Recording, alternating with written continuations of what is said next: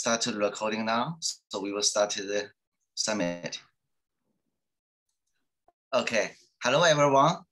Welcome to the fourth openEHR Asia Summit.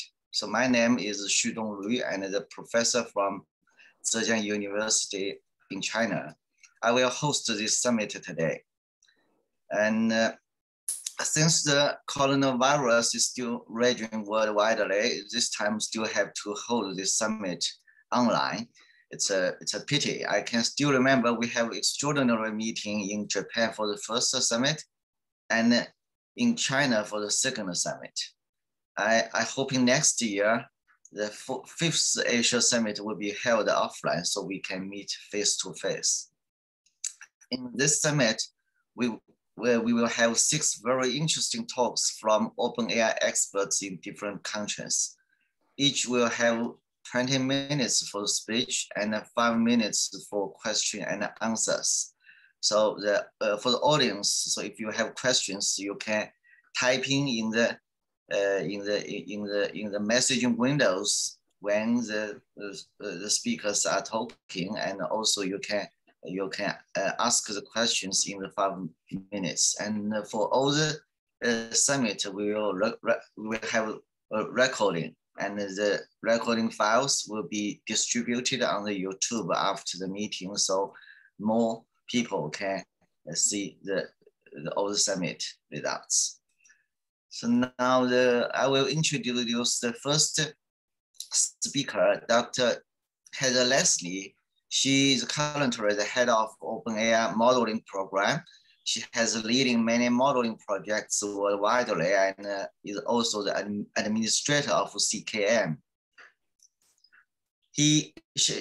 Her talk will cover the state of CKM at the present, plus some practical insights into modeling data sets, including the IPS and the COVID. So Heather, please start your talk. Thank you, Zidong. Good morning, everybody. I'm dialing in from Melbourne in Australia. And as Zidong said, I'm the clinical program lead for openEHR International. And I'm really not a technician. I'm a primary care clinician, and I've been working as a health informatician now for a number of years. And I wanted to be able to talk to you a little bit about what's happening, I guess, in the real world. We often talk about the ideal world of openEHR, and I'm assuming people have a basic understanding of openEHR and modeling. So that's the working assumption. And I wanted to really just, I guess, speak to some of the things that are on my mind at the moment. So my presentation is really going to be warts and all.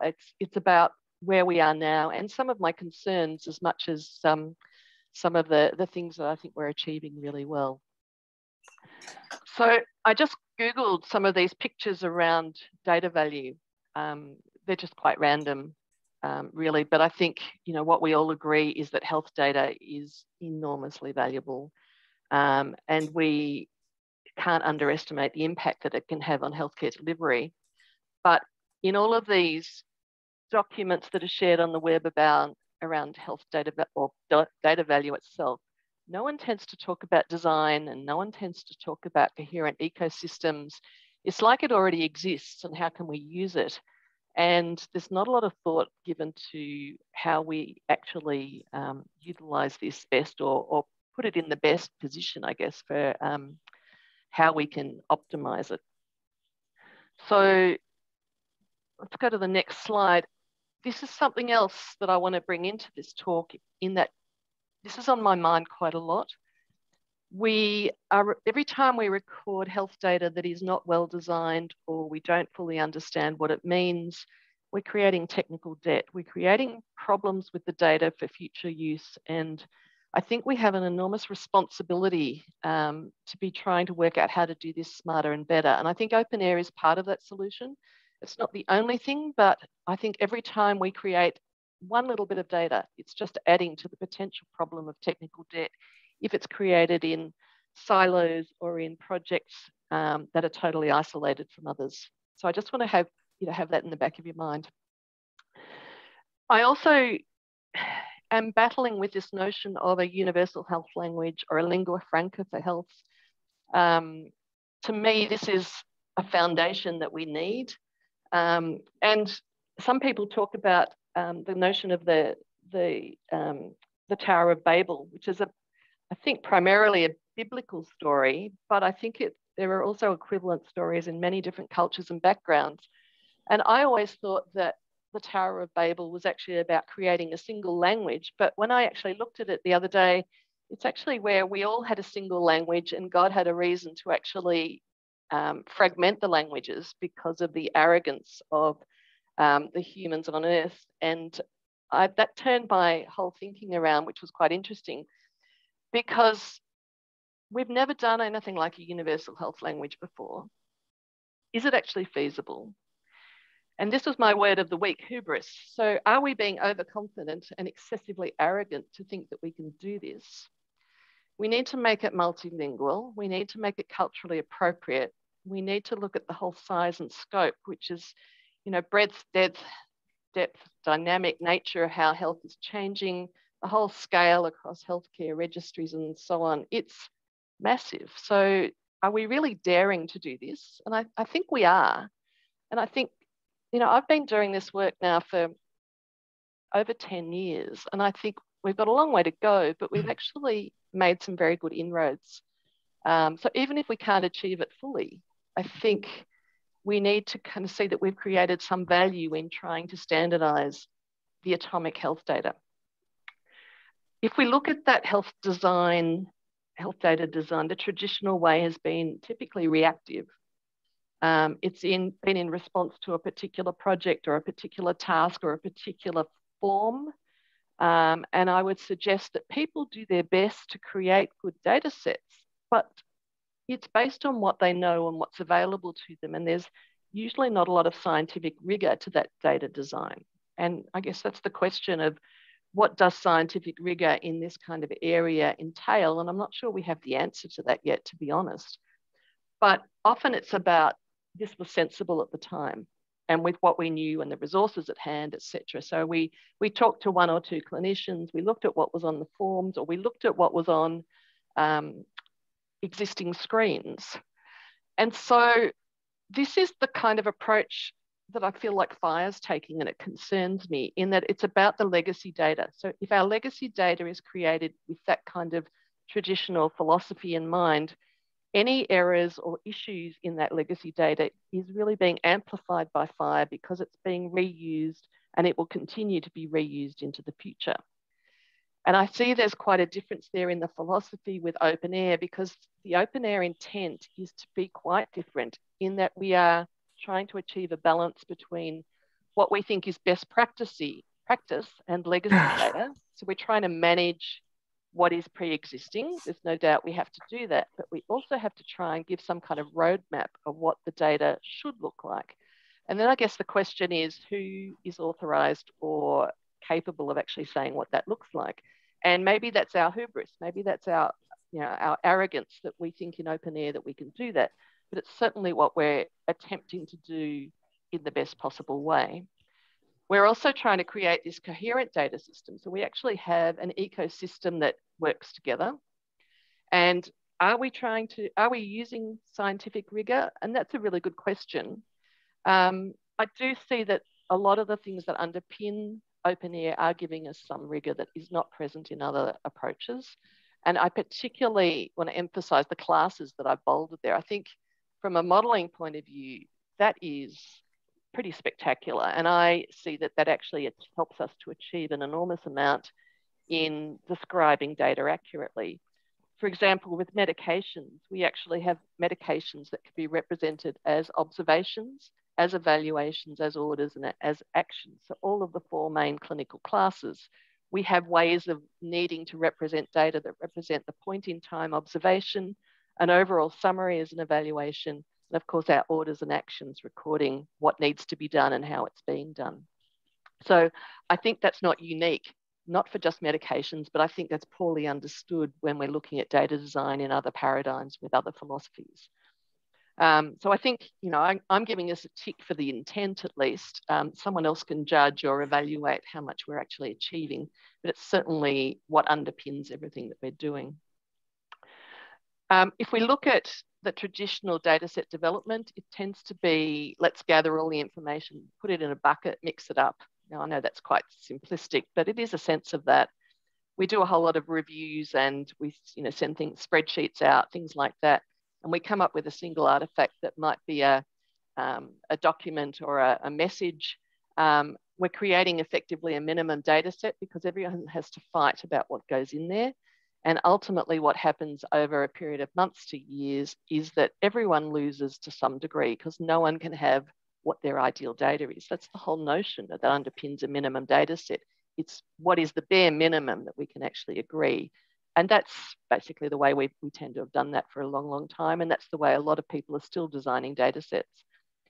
The openEHR side of things is where we have this secret sauce, I'm going to call it, which is the archetypes, which is this body of pre-qualified, clinically verified and maximal fragments of data design for each particular concept. But I think that's the key here. We have these building blocks. And so when we design something, we have a whole lot of input that comes into this tool that we've got called the Clinical Knowledge Manager, which is our library of archetypes. And we do central reviews and we have distributed reviews that happen in that kind of concept. And we publish our archetypes. So that development of archetypes happens independent of any particular context or document. And we build them over a period of months to years. And we get a whole lot of rigor around it. And then what we can do is to create a whole lot of different data sets that come out of that building blocks. So this can take days to weeks in effect. And what we end up with, and you can see there's a whole range of different documents that came out of some of the COVID work that we did. They're actually, because I've got the underlying archetypes in common, there's a whole lot of commonality between those data sets as well. And what we end up then is coherent data sets as well as the coherent building blocks of archetypes. So if we step into the real world now of what is happening in our clinical knowledge manager, I'm talking about the international one, of which I'm an administrator. And we've currently got over 2,500 people from 101 countries who are involved. So the most people, in fact, are coming from Brazil, from UK, and interestingly from the US at the moment. So they're the top three in terms of numbers of registered users. As far as the archetypes are concerned, I took these stats this morning from the CKM. In actual fact, while there's 999 archetypes, about 550 are active and currently in governed projects. So there's a whole lot of ones that are in what we call incubators, which are like the sand pits where people are just devising new ones, starting to collaborate and so on. And of those, 122 are published and 15 are currently in review. We've got a new report on CKM that's just come out recently, and it's actually showing the data types that are being used in the archetypes. And you can see down the bottom here that text and coded text with value sets are the most common ones, with ordinals and quantities following fair way behind. And the total of that is we've got over 5,000 data points and an average of about 9.25 data points for each archetype. So that's the kind of state we're in. We have 30 languages represented. So there's currently, if you look at this problem diagnosis archetype that I've represented as a mind map, they've got 36 Italian translations.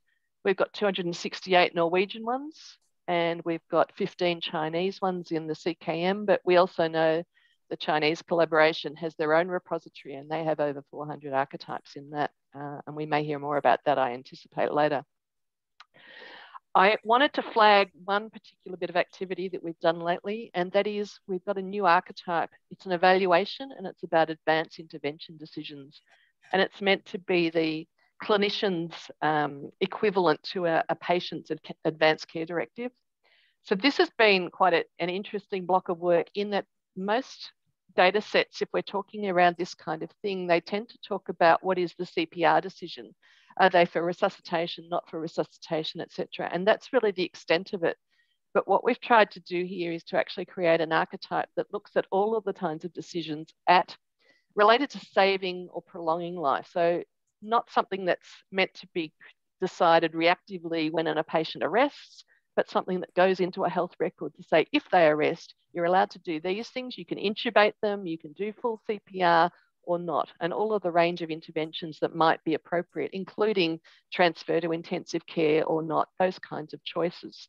So we actually have an opportunity now to document it in a standardized way. But we cannot find any serious modelling out there that's been done that actually represents this. This really is a world first as far as we're aware. And it was not without its difficulties. It only went through 4 review rounds, but there was a huge amount of participation and a huge amount of conflicting feedback that we had to try to filter through. And it started off being called limitation of treatment, but then became called ceilings of treatment, and finally advanced interventions decisions. There were 88 reviews done in the international space and in parallel reviews in Norway. We had 49 people participate from 14 countries, and we have now that same archetype is published in the openEHR International CKM and in the Norwegian CKM. So they're exactly the same, but they're being published in different jurisdictions. The Norwegian one is obviously being used in Norwegian language. So that's the kind of ideal, if we all play together, we can create this, what appears like the real possibility of getting to a lingua franca. But this is where choices come into the picture, and this is where things can go wrong. And they can go wrong at a number of levels. And I was going to speak to this just quickly about, they can go wrong at the whole CKM level, so at national or regional or organisational level. At a project level, so that's the equivalent of choices about templates and about how we design archetypes. And then, of course, terminology and all sorts of other things come into it as well. So we can create, what might be a perfect international CKM as a source of truth, but there's a lot of other places where choices might mean we get divergence and deviation. So this is going back to that original picture that we had of might be what we consider an ideal CKM. If we have 2 jurisdictions, A and B, and they take the green, those green arrows are taking archetypes from that CKM and start to use it. They've also got inputs coming through that red arrow, if you like, local requirements, quite valid requirements. And how do they manage that and try to keep things, how do they balance trying to keep things consistent, but also enable for local requirements, local jurisdictional legal requirements and so on, and just plain clinical cultural differences. So this is always going to be a tension, and there is a real potential that we could end up with divergence. So despite starting with the same archetypes, we can end up with different outputs. And then I guess, is that really a source of truth? And that's a choice about how you approach things. The other side is you can take that same kind of thing and you really regard it as a solid source of truth. And we go through the same kind of thing with 2 different jurisdictions. But if you make choices to actually converge the data, that if you've got new requirements, we actually bring it back to grow that pile of archetypes. For example, Norway. So we work very closely with Norway, hand in hand, essentially, so that they actually feed back any of their requirements back into that international scenario, so that we can keep that very closely aligned. So that's, again, a choice that the Norwegian jurisdiction has made to do. At project level and at template level, this is looking at the COVID work that we did last year. So there was some very quick work done within Norway. So some very quick modelling that was then implemented within about 10 days of people realising that this was an issue. And other work then followed through fast followers that were published within a couple of months. But this table is showing an analysis I did on some of the work that we put into CKM. So down this left-hand side are the archetypes, or the different types of archetypes. And across here, we've got some incubators. So these are the raw low governance, around a template. So these are data sets for a screening assessment, an infection report, and a nephrology report. Here are some other data sets, but they've been put into a project because they're using more governed archetypes. So there's 2 different flavors, I guess, in this big column here and this other one that I want to emphasize. Below this line here are some ungoverned archetypes. So we've got some around symptoms, signs, outbreak, exposure, travel, trip history, and so on. So we're using a symbol for a ninja here because they're done quick, they're done very nimbly, but sometimes it's not done with a whole lot of sort of rigor behind it. And then we've got others that I'm representing as a samurai. So these are the good, solid archetypes that we think are potentially going to be used into the future, that have got a lot more thinking behind it, looking at the patterns, looking at the rationale for how we've actually designed it. And I want to show you that each of these templates here, I'm representing as a little helicopter. So it's taking one building block of an archetype as one, Lego block, building them into something that's more complex. So a template comprises, maybe 30, 40, 60 archetypes potentially. So we're going to represent that as a little helicopter. The purple one that's created by a slightly different organization, but used a lot of the same kind of archetypes. And then in the projects, we use some more robust ones. So we've got more robust templates, if you like. And so if we analyze it and we look at in these incubators, we're actually using a lot more of the ungoverned archetypes. And in the projects, we're only using one, which only gives us 3%. So that's the big difference. We're really not using any of those ones that haven't had a lot of rigor. So these ones, to be fair, were developed within days. They were reactive to the problem. So we were trying to react to give COVID data sets in a timely manner. So that's to be fair. But with a little bit more time, we were able to create better models. And so we've been able to shift those ones down here up into this square up here. So for the templates that were built that are in this project space, a lot of them are now a lot more robust and probably going to be used into the future. We've used them since in other data sets as well for other purposes. I wrote a paper around this and I've got the reference there, and this is another representation, the same kind of thing we've just seen, but it's the analysis really across all of them that's important.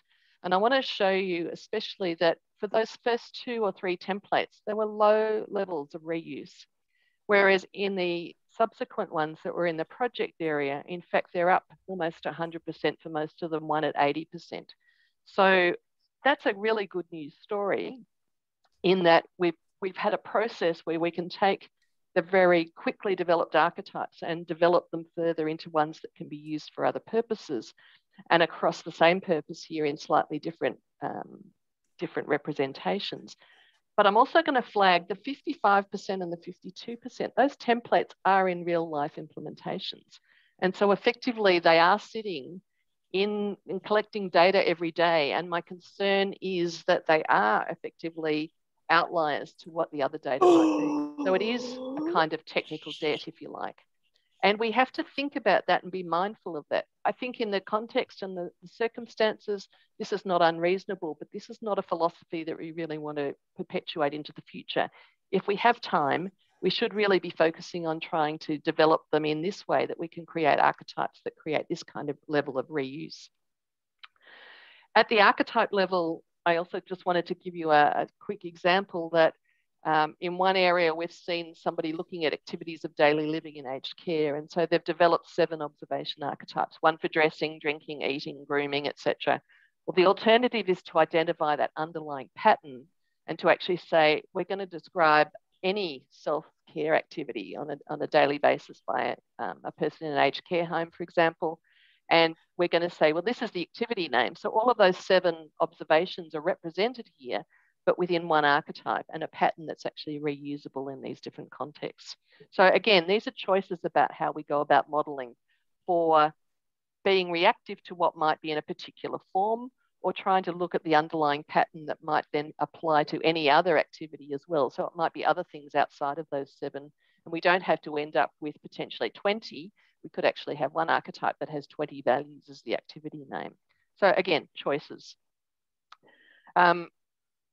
The other thing, it's just my final slide. I just wanted to give you a sense of a project that's happening in Australia at the moment. It's been happening over 2 years in 2 phases, and it's been very open, it's been very transparent and wiki-based, and that is not normal for Australia. So it's been a very welcome and refreshing approach.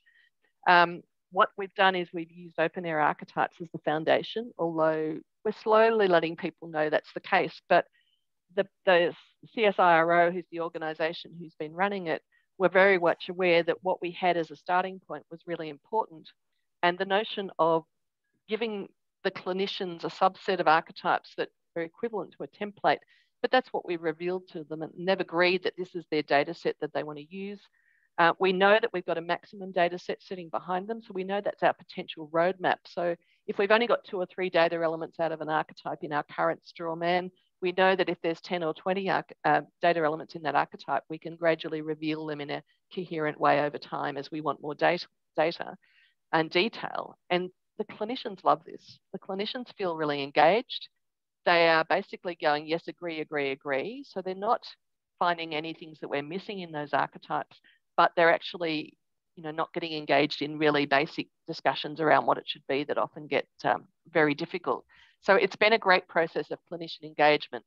Now, the documentation is using a biological modelling tool. An output is a Word document to give to our government funders. And we also need a CKM because clearly there's not a lot of governance happening here. And output is actually FHIR.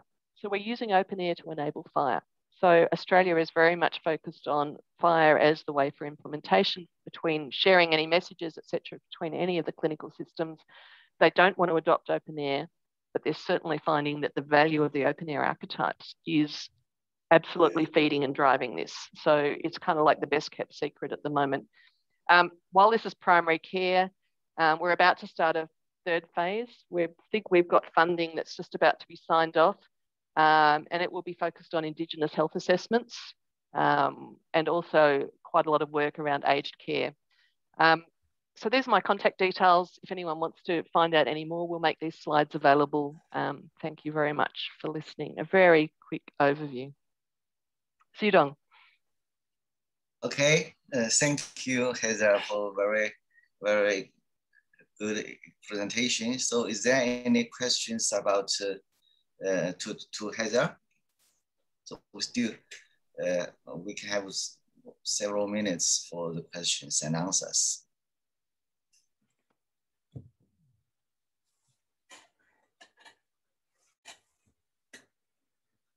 And I have one question. So during my work about modeling using openEHR, so from my knowledge, so currently all the archetypes is around the recording the data during the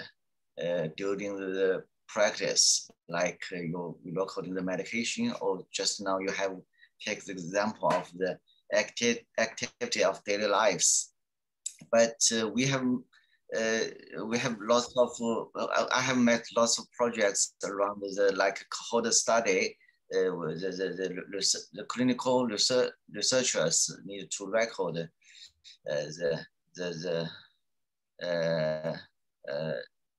some variables are maybe used for the research purposes.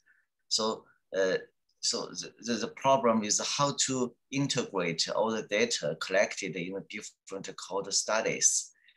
So when we model in this data, so those data are not, they come from the directly clinical practice, but they are not the same as the clinical practice. They need a new organization of all the data structures. But as in the CKM currently, there are no much archetypes focused on this for this purpose. So is there any plan for CKM to content to develop such kind of the archetypes for especially for the research? It's a really good question, Zidong. And that's why I guess I raised the question, is a single health language feasible? Are we trying to do too much? And I think the answer is still, we don't know yet. So you're absolutely right that the archetypes have been focused mainly on direct clinical care. Some of the COVID work was also reflecting slightly different purposes. And we, in fact, developed a whole family of archetypes around questionnaires that would suit registries or potentially research data collections and things like that. But it was the first experience we've had of doing that. And we've developed some patterns that underpin some of that. I think there's a few people who are starting to talk about how might we work with OMOP and some other research languages. And I think we need to start to explore that for sure. And I think what we'll see is there may well be clinical data at the foundation. And then it would be sensible if we could then have a coherent way of being able to derive the registry or research level data from the raw clinical data as much as possible. So there is a relationship between them. We don't develop them just de novo and with no connected basis, if you like. And I think that's something we still have to explore. Is there a strategy? No, because we haven't got funding and resources and so on enough to be able to do that. But should we find partners or projects, I think that would be a perfect thing to start to extend the work that we're doing. I'm certainly very open to it. I would be very excited by that. Will we be successful? I don't know, but we've got to give it a try. And then we may have to redefine what the scope of that health language is, or what is achievable by openEHR, or maybe we can actually embrace all of these things and we can actually bring a whole lot of this stuff together. So we're converging the research world with the clinical world. I mean, that would be my ideal, but that's the future and I can't answer that yet. Love to explore it. Yeah, yeah. I'm also very interested to explore it together, because that sounds good. We are now looking at the other standards like CDISC or CD. They are more focused on research purposes. Maybe we can have some linkage with these standards. So I think so. I welcome it. Okay, so thank you. So so we will move to the second speech. It's by Dr. Shinji Kobayashi. Dr. Kobayashi is the head of the openEHR localization program, also the openEHR Japan ambassador. In his presentation, he will talk about the features of ICU data and how they are standardizing with openEHR technology. Research is very useful to integrate ICU data so as to improve the efficiency of diagnostic, therapeutic approach, and predict prognosis by medicine learning AI technologies. So please, Shinji Kobayashi, so I will switch the code for you. Okay. Yes. Thank you for the introduction of me. I talk about ICU data standardization with openEHR models and techniques.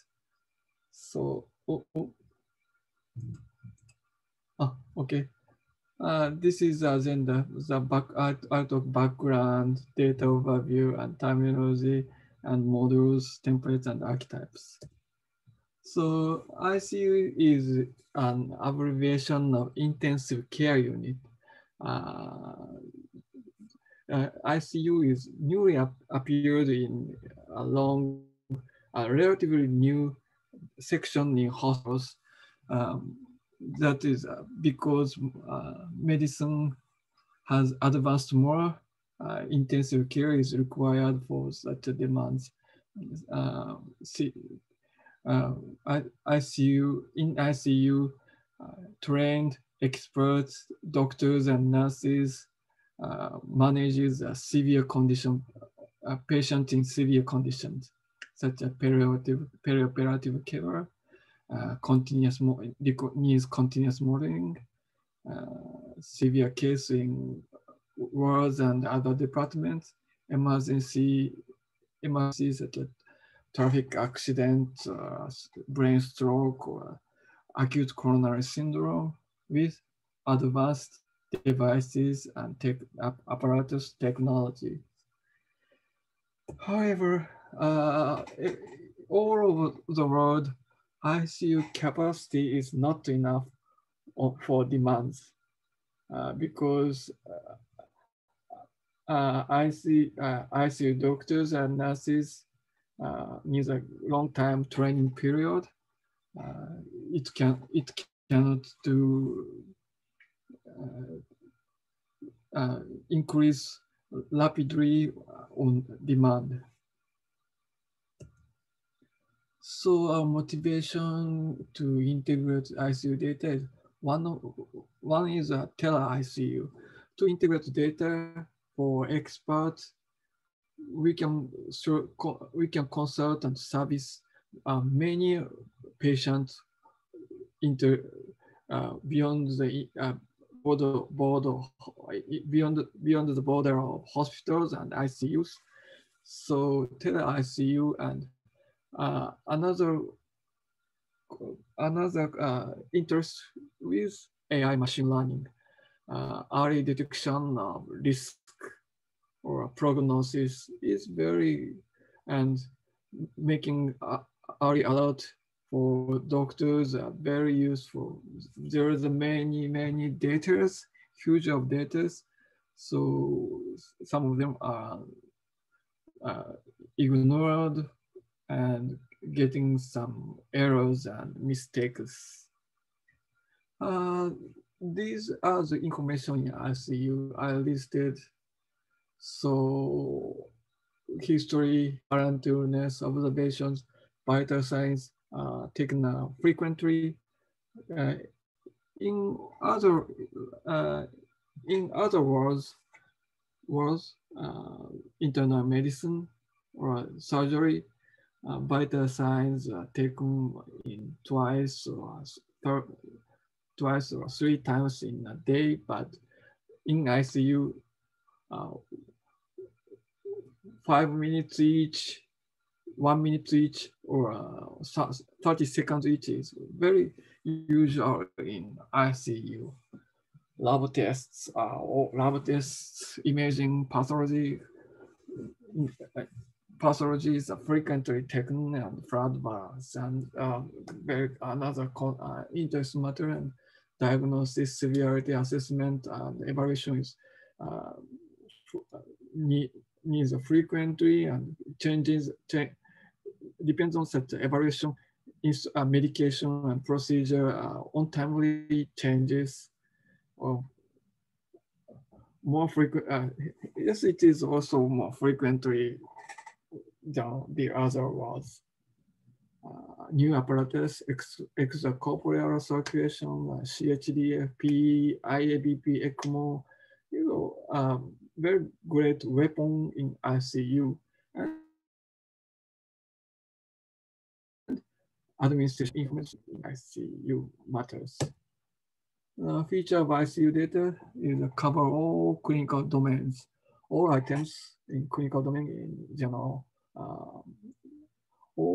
Because all the patients have the risk to get into ICU, so many patients on many various backgrounds admitted in ICU. So, and data collected from various services, sensors, monitors, ventilator, ECMO, or other new apparatus. There's many data and many devices, many data. And targets might be beyond existing standards is the problem. I mentioned this later, but ECMO, IABP, I cannot find any good enough standards for these newcomers. This is the data flow in ICU. Patient data, vitals, observation data, vital signs, lab data is collected by a sensor and devices, including nurses or physicians, nurses and physicians, are displayed in ICU service dashboard, and other therapy, other settings and instructions are also displayed in ICU service system dashboard. So the first target is ICU to capture data from ICU service system. To standardize ICU data is first cases analysis. Existing data standards or we need to develop new one and make a mind map and terminology, research on terminology and models and mind map for to make up a brain to capture to know such a data, ICU data. And we tried sample data collection from 2 ICUs and checked terminology coverage and data modeling coverage. But the data from ICU is not not good enough to standardize. This is one table, CSV table from ICU dashboard. The first column is date time, second column is item name, and value was mixed with text and number. And some of them are GCS pupils light reflex makes the data cohesion with separators. To normalize and standardize such data is hard way. And changing data structure for this is costs very high in some cases.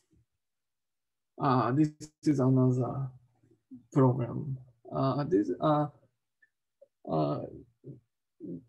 This was from another ICU dashboard, monitoring for IABP and CHDF. The first column that has more than 200 columns in 200 columns in single line. First column is date time. Second to about 100 is IABP data columns. Some of them are filled, and not all of them are not filled. Some of them are not filled. Orange from 100 to 200 is CHDF data. Some of them are filled and others are not filled. We have to extract and capture IABP data and CHDF from this dashboard data. So item names has a variation in ICU because their vendors are different, and even same vendors, terminology or terms, item names are different in hospital to hospital. So ICU, I tried to map with Japan ICU Society's terminology, but that doesn't cover as well. So now I'm trying to use LOINC to make a terminology binding and mapping. This is also a terminology binding for body temperature. Some of them are full match and some of them are partially match. Roger, you are right. That is real world data. To change, remove such as cosmetics is very difficult, but we need to get close for health IT side and healthcare data side. Current strategy is capture many CSV, and some of them are HL7 2.x file to normalize terminology mapped CSV or other, and get into template and archetype in EHR-based openEHR standards. Terminology, VS model. I've read some discussion about terminology and taxonomy with modern. Both have merit. There are many pros, con, and merit and demerits.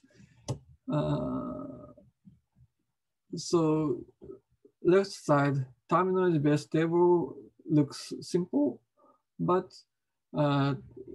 query all the body temperature or core temperature is such a flexible query is difficult. Right one, model-based looks a little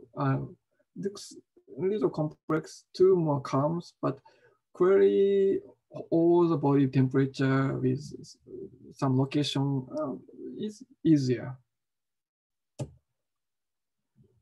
There are many pro-con modern I displayed here, but we can choose which is better in your cases. So I chose the terminology mapping at first and module to the second for secondary use. So data for machine learning, statistics, tele-ICU to conversation. This is my mapping for ECMO by Dr. Takagi, Yokohama City University. Very complex items at this time. And made a template and archetypes, vital sign, blood gas, in-out balance. They are very easy to construct, but ventilator, ECMO, IABP, or others, very difficult. We are struggling here. Current problem is dialysis. Vascular access, in-out, blood balance, procedure type. This was not, I can't find these terms even in Sonoma City or LOINC. ECMO, IBP, I cannot find any available standards. Summary.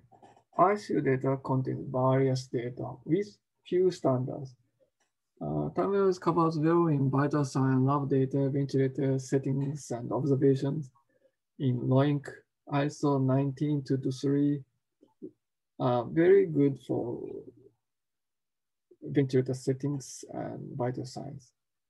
openEHR modules covers well in vital sign, lab data, and respiratory. Now in bench, we are discussing with head-3 with ventilation.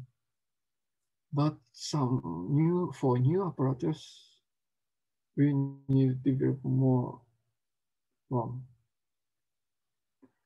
So my last message is stay home and make architect meet up in the next year in Kyoto. Maybe so. Yes. Thank you for attention.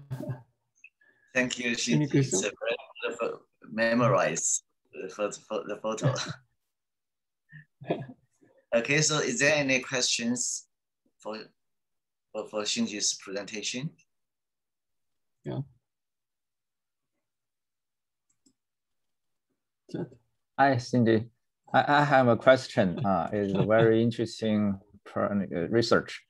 As we know, the ICU data has the feature that the data is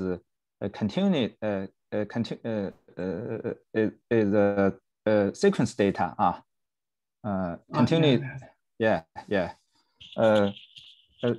How can we present the continuous sequence data in an efficient way in openEHR archetype.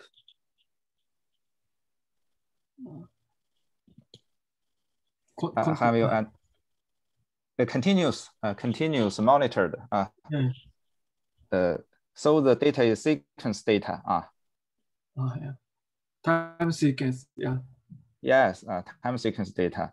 Now the archetype mostly is presented not for the sequence data or not present the sequence data very well.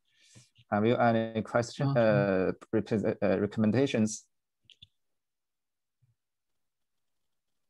So, yes, making a template to express such a sequence is one idea, and but current data situation is more primitive one. Only timeline and item name and values. So to record sequential or to sequential such as glucose tolerance test or some events, we should be make a template capture such a data sequence in a period, but just a timeline such as date, time, and observation might be only observation would be enough to express this. So I'm just ashamed that ICU data in our country is not so good, but just a time sequential data by observation archetype is enough for this in our country's situation. Thank you. Asking me. So I noticed that Sherry have the question in the messaging box. So which data, also about the time series data. So she asks which data type is used for recording time series data. So time series. yeah, which data in the reference model? So event observation, there's an event model in observation archetype that can record the time 0 to 5 minutes later, 10 minutes later, 15 minutes later in sequences in some tolerance or exertion test. But the ICU data is only a time current ICU data is only current time sequential blood pressure, heart rate, and body temperature in every 5 minutes. Data type. Okay. So I have a very simple question for Xinji. So I noticed that you have developed the new archetypes for some certain types of data in ICU. So is this archetypes shareable to public, or you have the plan? So is there some linkage for us, because we are also involved? I'm also involved in one ICU project, and it would be very very good if you can share that. Okay, So maybe we can talk it later. So thank you, Shinji, for the very good presentation and also the answering the questions. So next, we move to the third speech by Professor Dongsheng Zhao. Professor Zhao is a research fellow of Academy of Military Science China. He has also led the projects of China Military Electronic Health Record and China Stroke Prevention Project, both using openEHR as the infrastructure system. So this time, he will talk about their experience to standardize the stroke screening and EMR data with openEHR in China's stroke prevention project. The purpose is to integrate and share such data to improve the efficiency of diagnostic treatment and recovery. So, Professor Zhao, please start your speech. Thank you. Hello, everybody. Thank you for Professor Lu give me the opportunity to share experience and to learn more the experience from others. Today I will talk about the stroke data standardization with openEHR models, our practice in China stroke prevention project.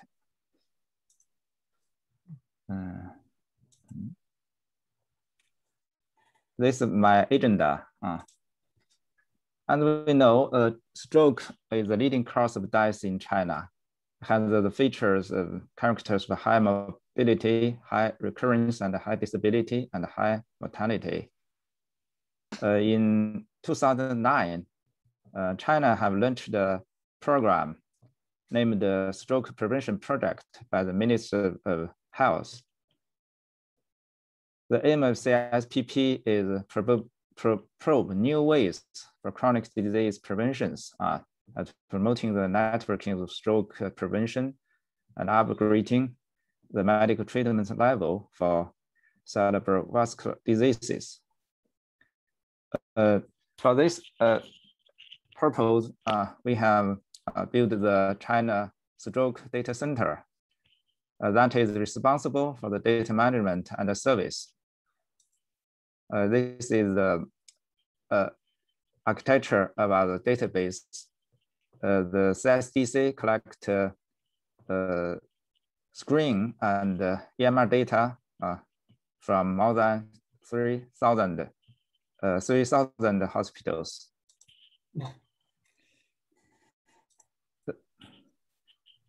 Now I will introduce the data sources of the data center. Until now, we have collected 13 million data items in total, include the community screen data and the inpatient and outpatient follow-up data, and some hospital specific EHR data for the stroke patient from our base hospital. And while we try to use openEHR to standardize our data, there are some challenges for our project. One is the data standardization. And the other, we want to quickly design our software to provide the data to the researchers and the hospitals.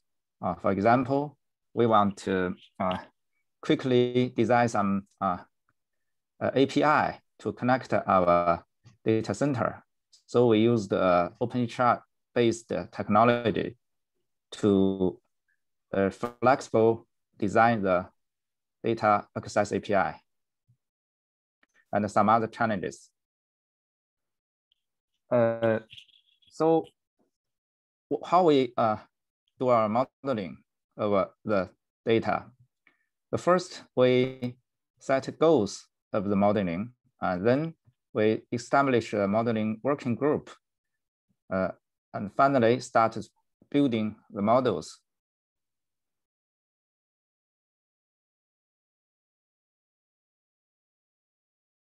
our modeling objects include two kinds of data. First is the stroke screening data. It is a China high-risk stroke population screening and intervention work scale. And another kinds of data we want to standardize is specific disease in EMR for stroke. Include the neurological EMRs of 3 famous hospitals in China. This is the mind map of the hospital stroke screening and intervention data. Include the discharge information, health,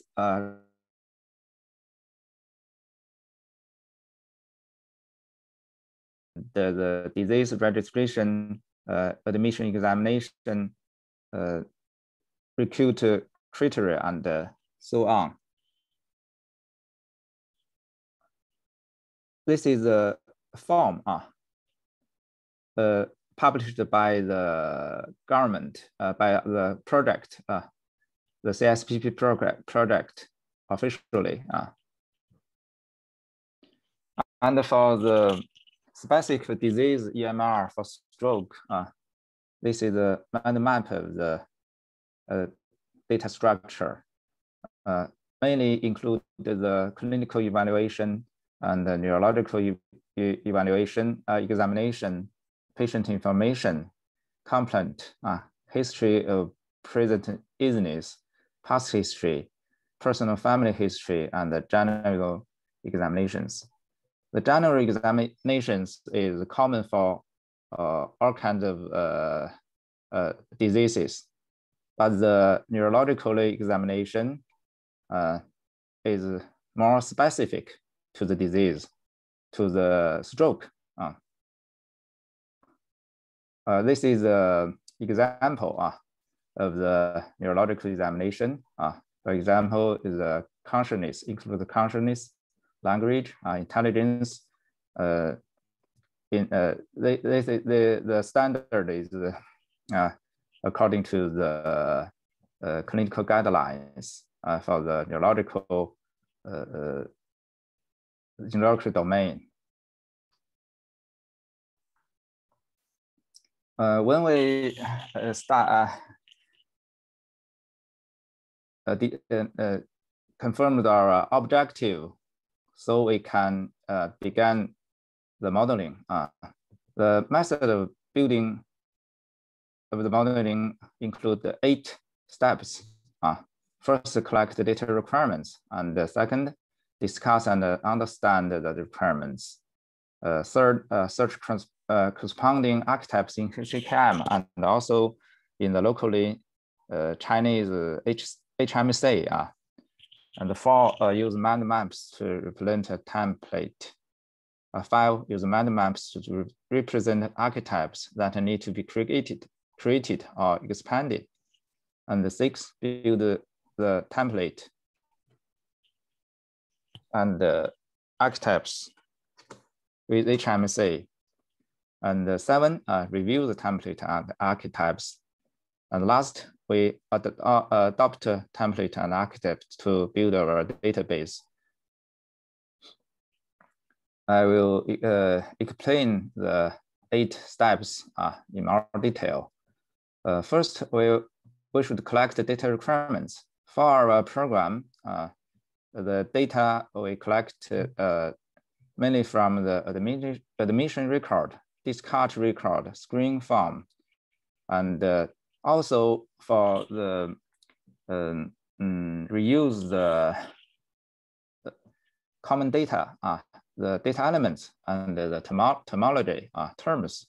We also reference the National Stroke Institute, NIH.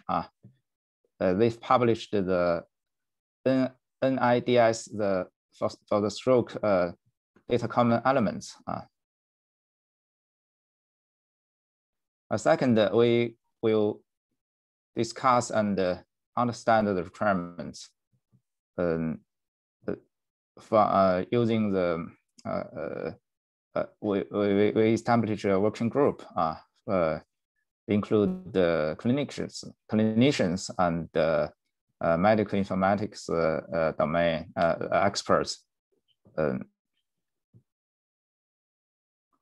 Third, we'll search the corresponding archetypes in openEHR clinical document knowledge manager. For example, we need the needs assessments, named the needs assessments. But we also find some mistakes. For example, in CCAM, there has a misspelling for the archetype needs. They are misspelling as the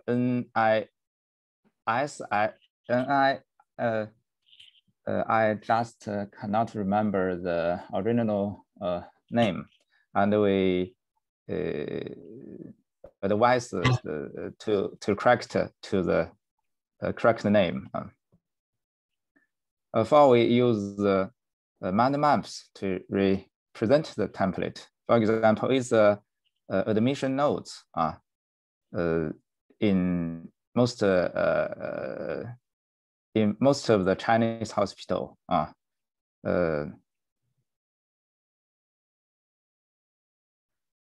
And when we after we present the admission notes in the mind maps, we can use the mind maps to represent archetypes that are needed to be created or expanded.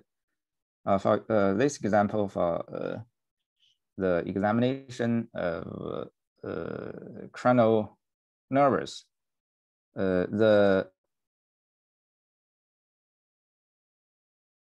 yellow flag present the extended archetype of CKM, and the star represent a new attribute not in the current CKM. And the red flag represent a new archetype, not currently published in the CKM, but we needed in our project. No symbol means that we can directly use the archetype in the CKM. After we expand or create a new archetype, we use the health modeling collaboration tool developed by the Zhejiang University of the Xu Dong's team. And the last, we have remote viewing meeting or face-to-face meeting to discuss the archetypes and templates, reviews the archetype and template. We also, here we are thanks to Dr. Heiser. He also gave us very valuable advice to present to revise our archetypes or template. The modeling result is as follows. In the stroke screen and intervention databases, we use 14 archetypes totally. That's the number need extended in the CKM is 10, and 18 can use directly. And we created 12 new archetype, but we have not submitted to CKM. We just used in our project. In the future, we want to discuss with reviewers to share archetype to the public.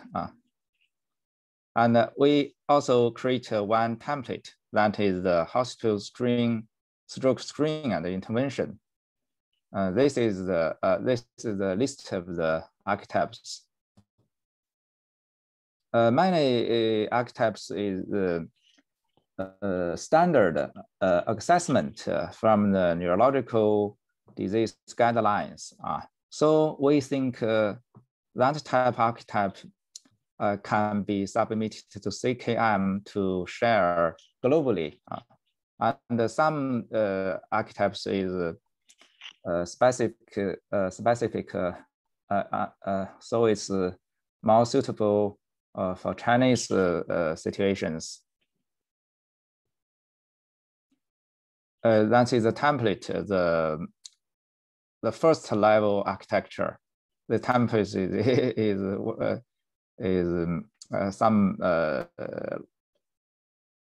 is a large template.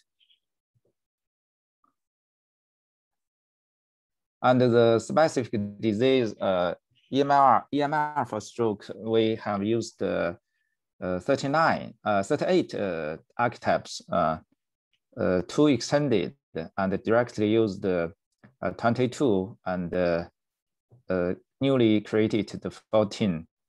And we have built a template admission and discharge record for stroke.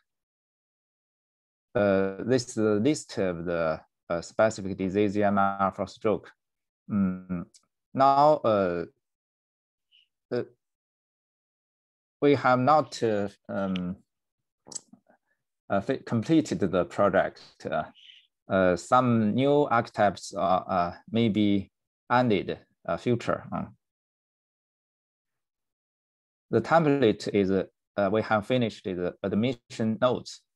This can cover most of the famous Chinese hospital in the neurological department for the stroke disease. The admissions notes include the patient information, complement history and the present illness, and past history, personal history, physical examination, neurological examination, and so on. In the future, our plans is to, we have generated a stroke database with a system named the Clever System. We developed collaborate with Xu Dong's Xu Dong's team. Now our experience include the demographic concepts in CKM are different from those in China, maybe different from country to other country. The construction of archetypes requires much interdisciplinary knowledge, especially needs the physicians to participate in. And an archetype definition should not be limited by technical implementation. Building an archetype should be an interactive process, and archetype management mechanism is the basis for ensuring thematic interoperability. In the future, we want to continue our modeling of the stroke standard, data standard, and build a big data application for the research and screening prevention of the patient, stroke patient. And we also want to share our experience and submit our result to the CKM for sharing globally, maybe. Thank you very much. Thank you, Professor Zhang. And so it's time for questions and comments. Yes, thank you. I will share my screen. Okay, so still there are several minutes for questions and comments. So Christian, please wait just several minutes. And I've noticed Professor Zhao have mentioned about the sharing the archetypes globally. So maybe this question is not for Professor Zhao, it's for Heather. I think it's a very good thing to work together and to refine these models, and so it can be published or distributed in the CCAM and for the use of other teams. I totally agree. I would really welcome if you would make those proposals, and we'll certainly take a look. And it might give some more refinements and feedback into your models as well. So I think collaboration around this and iteration is really important. And I think we all win when we can do that. So please, if you think there are gaps and if there are problems, please make change requests. Please offer your archetypes that you think would be useful to others. I think that's incredibly valuable. And that's how we've accumulated the number of archetypes that we have. It's by this sharing. It comes from projects that are actually put in place and implemented. And so then we can start to share that with others, just as you've benefited from the archetypes that existed previously from other projects. Let's just keep that circle keeping going round. I think that's lovely. That's the philosophy. Yeah, I think so. We can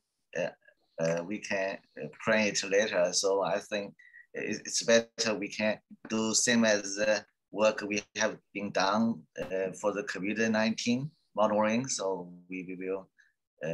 So I see the results of Professor Dongsheng Zhao's results are including Chinese and English version, so it will be easy to discuss. And sounds perfect to me. It's my comments. Okay, is there any other questions?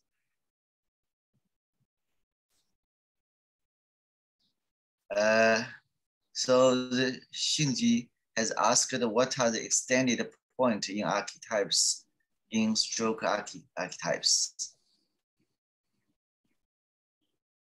So what parts are extended in the current stroke archetypes?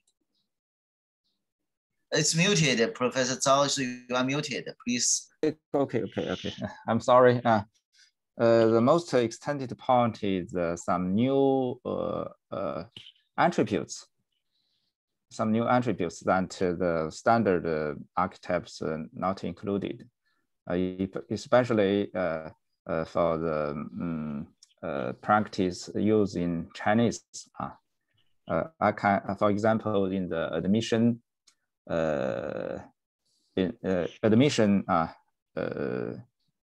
are some new features have to be added, and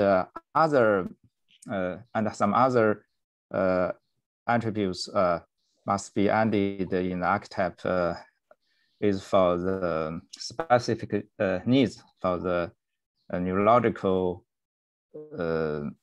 domain and numerical domain from the according to the clinical guidelines.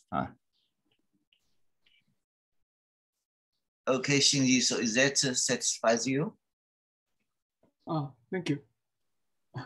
Thank you, comment. So much to the guideline is very interesting. Okay, so we now move to the fourth speaker, Dr. Christian. Thank you.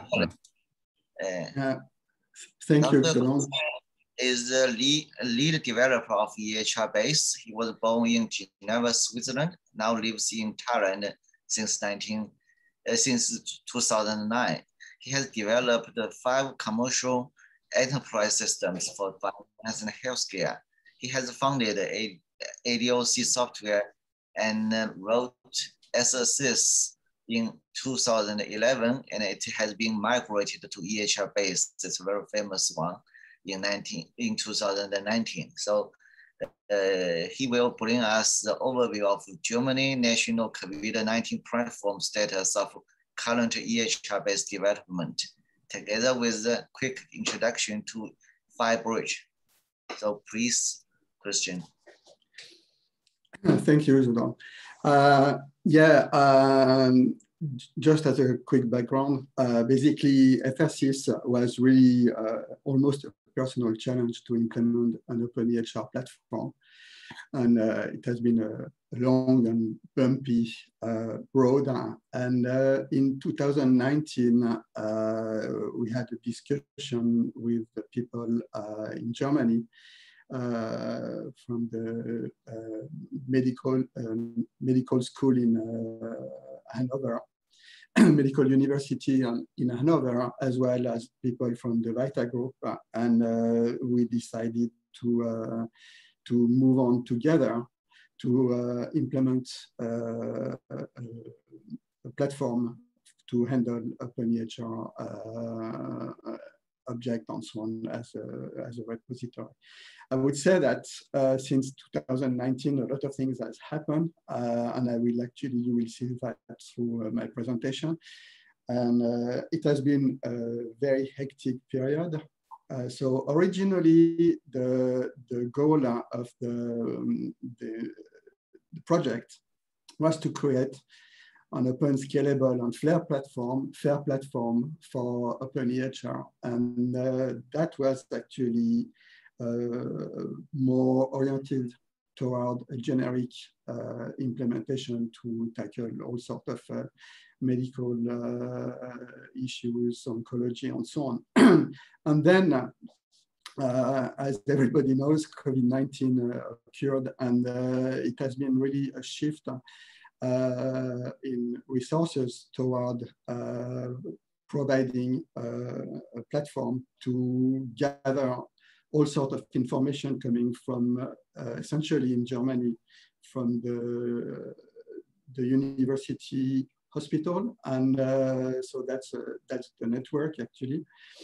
And also openEHR has been identified as the right platform and format, if you want, to be able to exploit the information in a good way. So basically the querying is very important. And so that is actually rather interesting, because for to my information, to my knowledge, basically FHIR was actually evaluated as a pivot format to be able to do all sorts of querying and so on, and it has not been seen as adequate. So I think it's really interesting here, because we have really openEHR at work, and it's good actually it's used actually in a good way.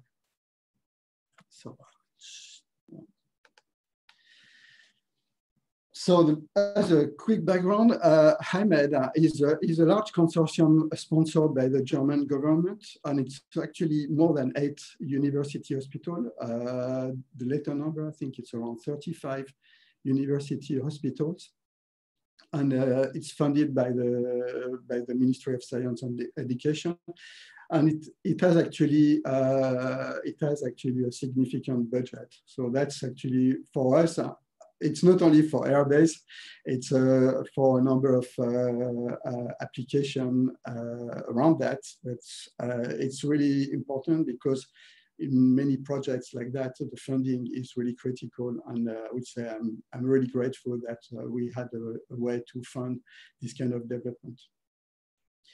It's really a data infrastructure, and that's rather important. In fact, because as you probably know, exchanging data, whether it's called or so-called interoperable format, it doesn't resolve a lot of issues when it comes to actually do something with this data. And so that's actually this data infrastructure or architecture is very important here. So it uses openEHR, obviously, and a number of health information exchange format, especially XDS for historical reason, and obviously FHIR, because there are a lot of systems that are actually publisher of FHIR message, I would say. I will not talk about FHIR as a data repository, really. So the goal of HIMED initially was to provide these components as the components under open source license, and it's basically Apache 2.0. And that is actually a very nice way to move forward, because these components are reusable by anyone actually who wants to implement the platform and to enhance it somehow. We have actually in Airbase, we have a lot of contributors. If you go on GitHub, check it out yesterday, and we had about 42 contributors. So it's quite significant. The joint development actually is between the Hanover Medical School, Vata Group, and myself here in Thailand.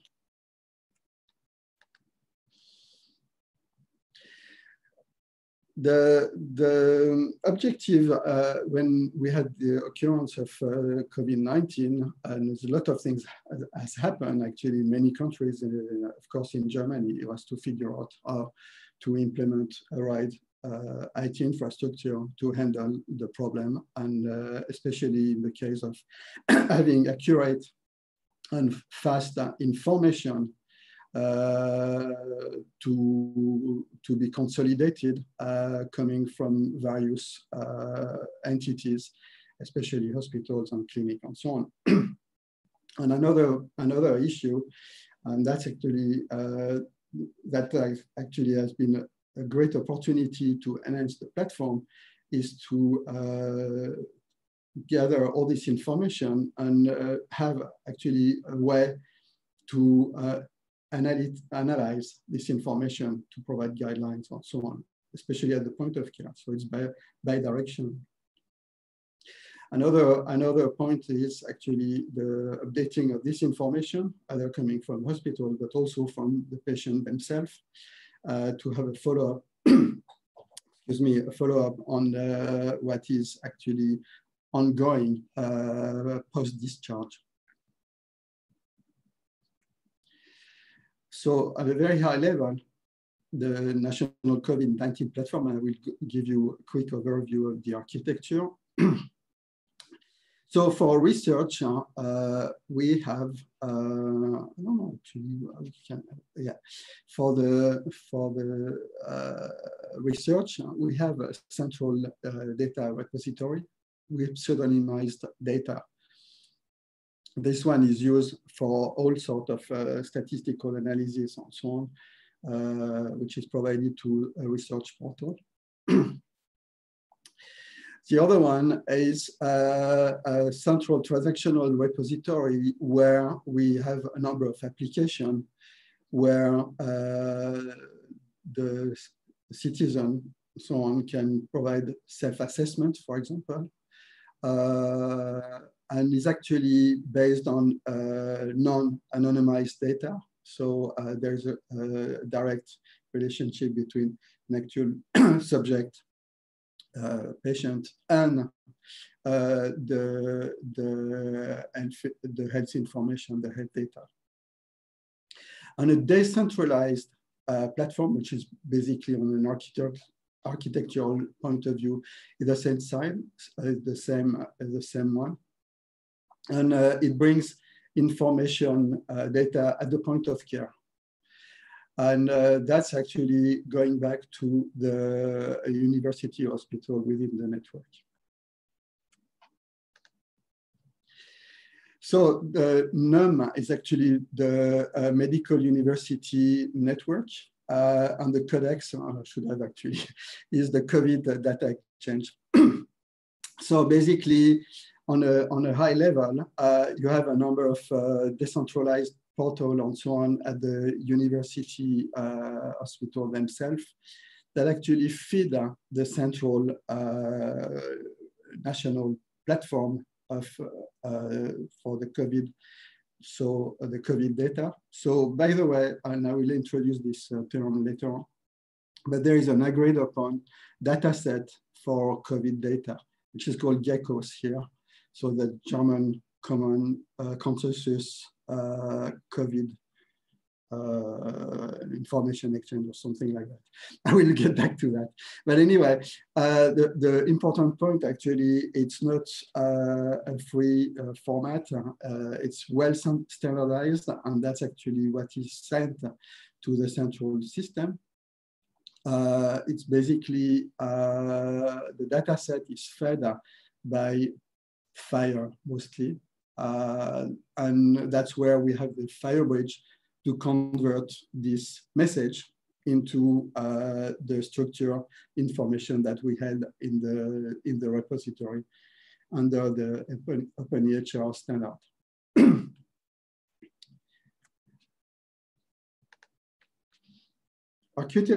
In terms of architecture, and I will discuss a number of components, but apart from the side of the front end, portals, and so on, the core components are the FireBridge and Airbase. So Airbase is the openEHR CDR, and it's actually populated by data coming from the FireBridge.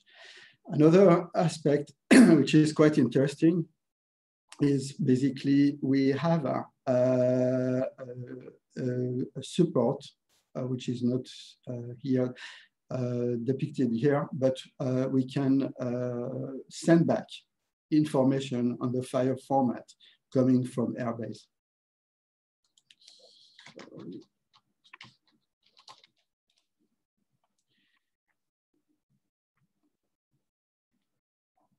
The transactional repository has almost the same type of component, FireBridge, Airbase, and so on. Of course, the security here is quite critical considering the sensitive information, because information are not anonymized. And we have the demographic service, which is populated by data coming from Fire. So another key aspect of this architecture is the strong authentication mechanism, as well as the access control.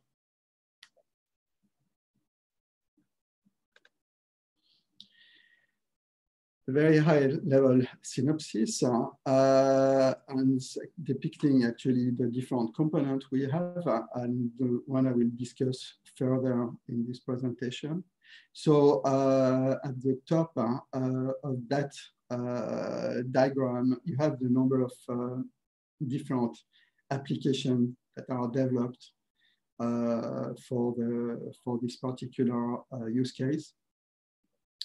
And they actually dialogue with the platform, which is here in pinkish color. There are three very important components here to address. One is what we call the openEHR SDK. That's actually a new development that is part of the Airbase suite, if you like. But what is really significant here with the SDK, it's not specific to Airbase, it's vendor neutral. So I will detail what it does. On a very high level, the SDK just gives you a very high level abstraction of the actual openEHR representation, including access paths to objects and so on. So it makes things really easy on a programmatic standpoint to deal with openEHR template. Because it provides the programmatic interface in a Java environment that you can directly use without having too much knowledge about how actually it is used to interact with the database, with the CDR itself. Another important component, of course, is Airbase. I guess a lot of people here are familiar with it, but it's actually fully compliant openEHR CDR. And the FireBridge, which is quite new, which is operating a translation between Fire resources and openEHR entities.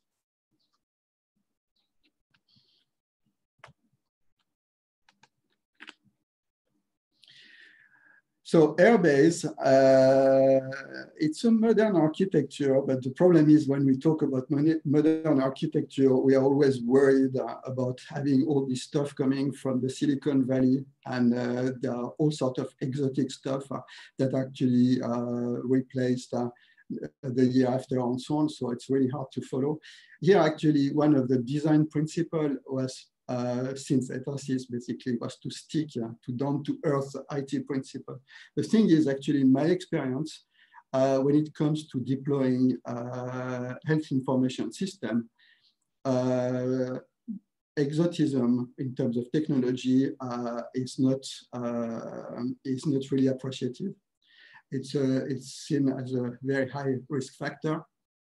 And here we are not doing actually an application for the laboratory, I mean the IT laboratory. We are really doing an enterprise system that actually is used and must be reliable and have actually well-known technology.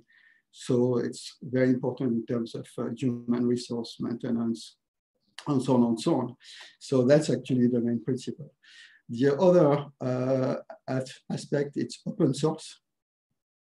So it can be used in a very liberal way into all sorts of applications without restriction. It depends on open source components. Of course, when you go under open source Apache license, well, some vendors do that. Actually, some part is open source and some other parts are actually proprietary, which makes things really quite difficult when you want to integrate it.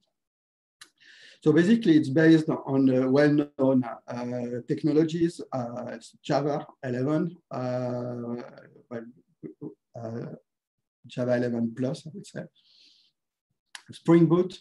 Spring Boot has been a major change from EthosYS because Spring Boot is well known by a vast number of developers, and it resolves a number of issues internally that are too long to explain here. But what is really important here when it comes of it comes for staffing and so on, and also to transfer the technology, it's way easier.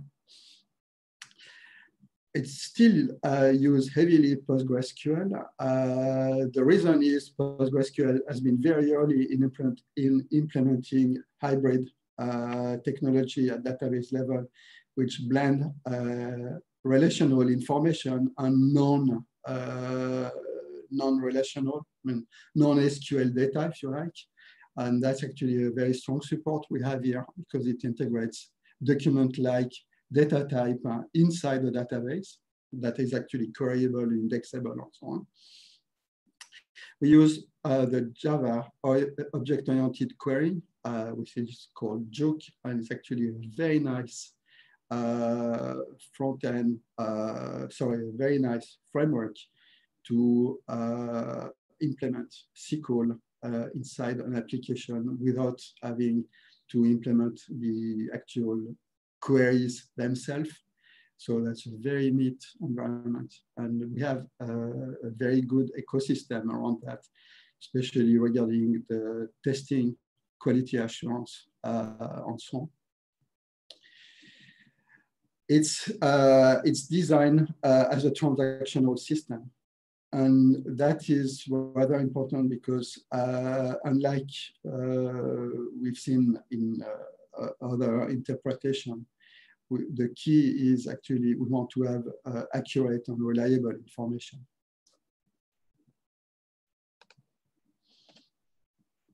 So currently, in terms of release, Airbase has a large number of openEHR standard feature implemented. In terms of format, it supports JSON and XML, also flat formats now. A lot regarding the archetype definition language is fully supported. The transactional aspect and validation is a key function, a key feature of the platform. the constraint enforcement coming from the template is checked each time we input a new openEHR object into the platform. The thing is actually when you want to use the openEHR directly using the REST API, you just follow the openEHR REST API specification. So there are some enhancements, I would say, especially when it comes to functions on this kind of things, but basically in HUL, but it's a full support of the specification. It has an admin console, which does where we can do a number of administrative operations regarding cleanup, deleting EHRs, this kind of things. It supports OAuth security. New feature, two interesting features is the logging, audit log following ATNA specification, as well as FHIR terminology server integration for validation.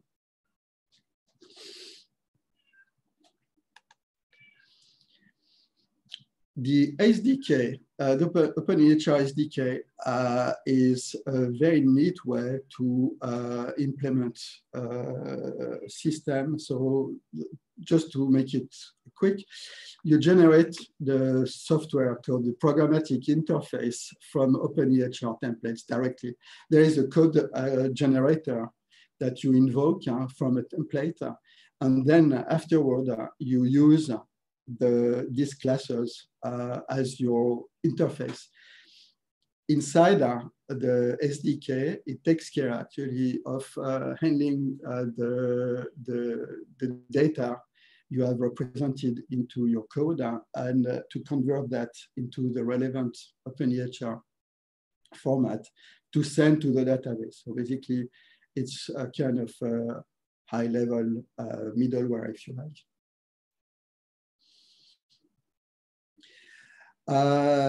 So there is a full encapsulation of the REST API inside the SDK. And there is also an easy way to implement HUL queries using Java classes. There is a large number of tests associated with the SDK.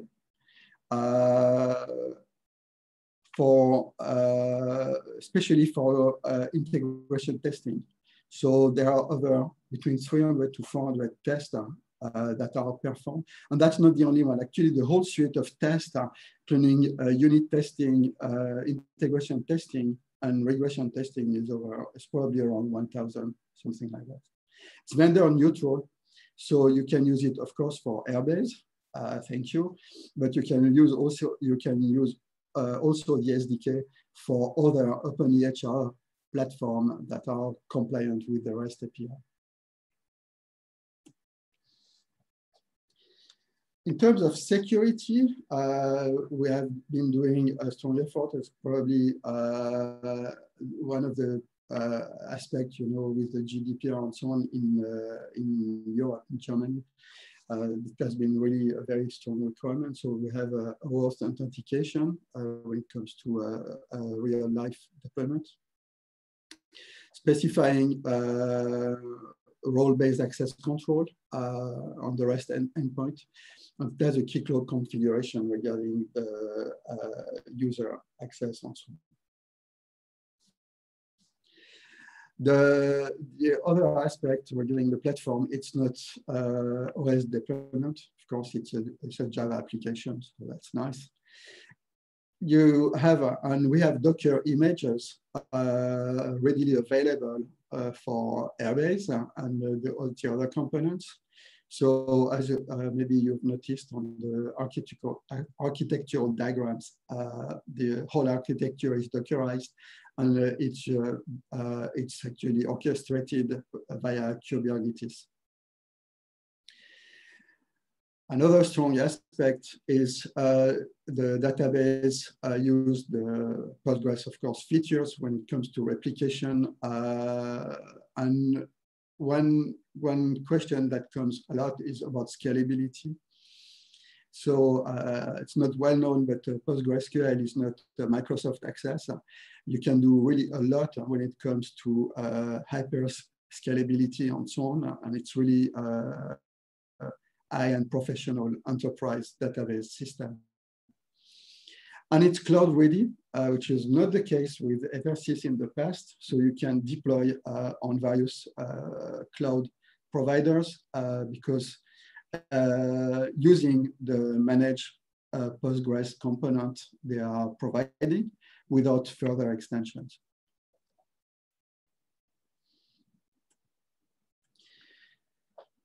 FireBridge, briefly, it's a broker between Fire resources and providers and the openEHR repository. Again, in this scenario, it's not dependent on Airbase, it's dependent on the openEHR SDK that I've described before. Well, that's rather interesting because that's a reusable component that you can use in all different of use case, including multi-vendor deployments. So as you might expect, I search and retrieve data from Fire-enabled host. Actually, the host sends the resources, and since it's based on the Happy Fire, so we have all the I would say the goodies when it comes to search and retrieval resources and so on. Of course, the main goal is to transform these resources into openEHR compositions. So that's actually a tool chain, like you will see in the next diagram, that actually provide you with a number of components, especially when it comes to converters, converting resources to openEHR composition. Of course, the openEHR composition are based on templates, hence the use of the openEHR SDK. It validates the data. So another key aspect is the validation of the data with the Fire terminology server. It stores the data locally, so as a reference, really. As you probably know, when it comes to Happy Fire and so on, the data, Fire messages are actually stored as blob. There are some indexing on these blobs using Lucent and so on, but that's actually not very efficient as opposed to a real structured database where it comes to indexing possibility, partial indexing and so on. We can do really a lot actually with true relational repository. Here actually it's more basic when it comes to performing search and so on. So here it's the FireBridge focus, the components we have are focusing on the Gecko dataset, so this German Corolla consensus dataset I evoked before, and that's where we have a large number of components, transform templates that are used into this FireBridge. So likewise, with the other components, the design principle is open source license. It's completely based on the openEHR SDK, so it's not specifically dependent on Airbase. It runs, it's a separate process. It can be distributed, of course. You can have a number of servers running, but it's independent of Airbase runtime environment.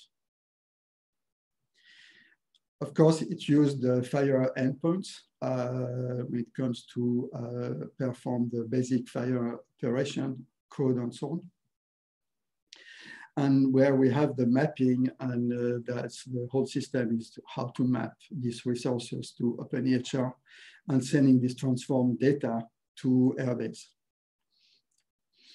well, here or any openEHR CDR.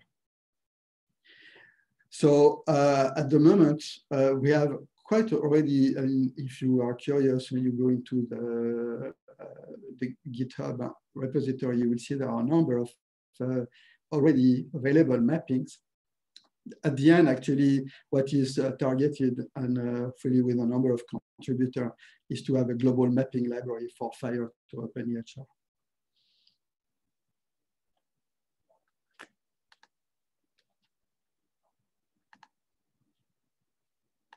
Oh.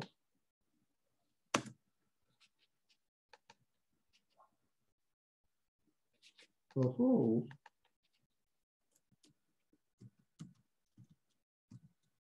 It's blocked. Sorry? So the slides do not move on, it seems. My machine is frozen. You can hear me? Yeah, we can hear you.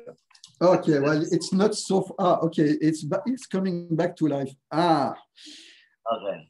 Yeah, hang on. That's the network is very unstable because we have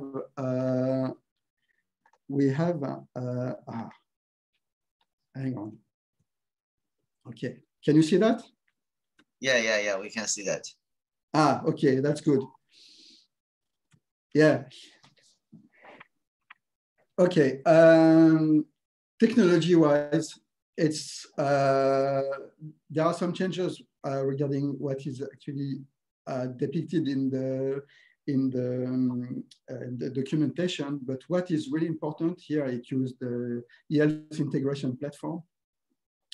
And especially it uses a very interesting component is the CAML information bus. So that information bus is actually used for the routing between the mappings on the converter when a resource is to be transformed. And also on the way back. Actually, there is a small information bus within the FHIR bridge, if you like. There are a number of different formats that actually are supported, especially when it comes to XDS and HL7 out of the box. That is actually provided by IPF. And also very nicely, and that's what we reuse elsewhere, it's providing the audit log with conformance to ATNA specification. Now, to deal with the FHIR resources and host and so on, we used Happy FHIR with its own persistence engine. And the persistent engine feeds a PostgreSQL database as well. So that's where we have the parsing, searching, and retrieval of resources using the published FHIR XML FHIR profile. Here we use XML mostly. I mean, XML profile. So it validates the resources and persists them. And then we have the SDK that I actually explained before to manipulate the data and perform the querying on the openEHR resource as well if needed. Spring Boot and PostgreSQL. So nothing quite different from the other parts, except in regard of the FHIR resources themselves. So here, actually, we need to know this stuff somewhere. Okay.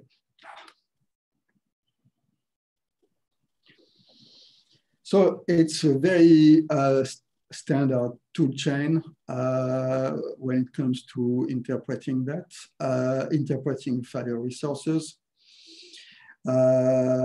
It's fairly simple, in fact. And I think that makes things quite interesting because since it's a very easy access component, it can be really reused and extended very easily, I would say. The thing is, actually, when it comes to that, there is a very important point. It's not a graphical, very nice a la InterSystems software, you know, where you just click on some nodes and then you draw an arrow to another one on this kind of thing. I'm sure some of you have seen that. Well, the thing is actually, when it comes to converting FHIR resources and to openEHR, you need quite a high level of expertise in both sides. So it's really a health informatician task. And for that reason, we have kept this process to be more or less manual. By manual, I mean there is coding involved to do the transformation. As I explained before, the library of transformation connectors, converter from FHIR resource is expanding, and is actually FHIR, as you know, is ballot-based, so basically it doesn't change that much. So it's quite easy to reuse these components. Of course, the semantics data mapping depends specifically on the FHIR profile. One thing which is rather important also, FHIR resources may map to a number of compositions, not a single one. And that's why actually this integration needs to be manual. Of course, on openEHR side, you deal with standard templates.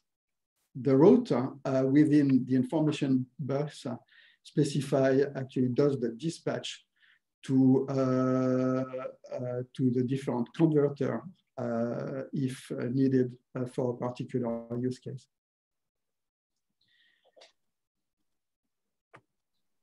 And that's about it, really. I've just for reference, I just put here the link to the GitHub repository as well as some documentation, high-level documentation on Airbase. But basically everything I've discussed here except the high-level deployment and architecture as into are in GitHub, directly fully accessible. Okay, thank you, Christian. So I noticed in the message box, Cheryl has asked the question, but Heather already answered that linkage. So, okay. And so question 2, any detailed tutorial related to FHIR implementation? Question. Excuse me? The Shelley has the second question. Any detailed tutorial related to FHIR implementation? Is there any? Yeah, well, yeah, sure. There is a good documentation. Well, there are two ways. Obviously, on GitHub, you will find a lot of details regarding the implementation. And I would say the documentation is the source code, but no, there is documentation as well, which is referenced in the GitHub repository to the FHIR implementation, as well as, of course, you can directly interact to the developers if you have any specific questions. Okay, is that satisfy you, Sherry?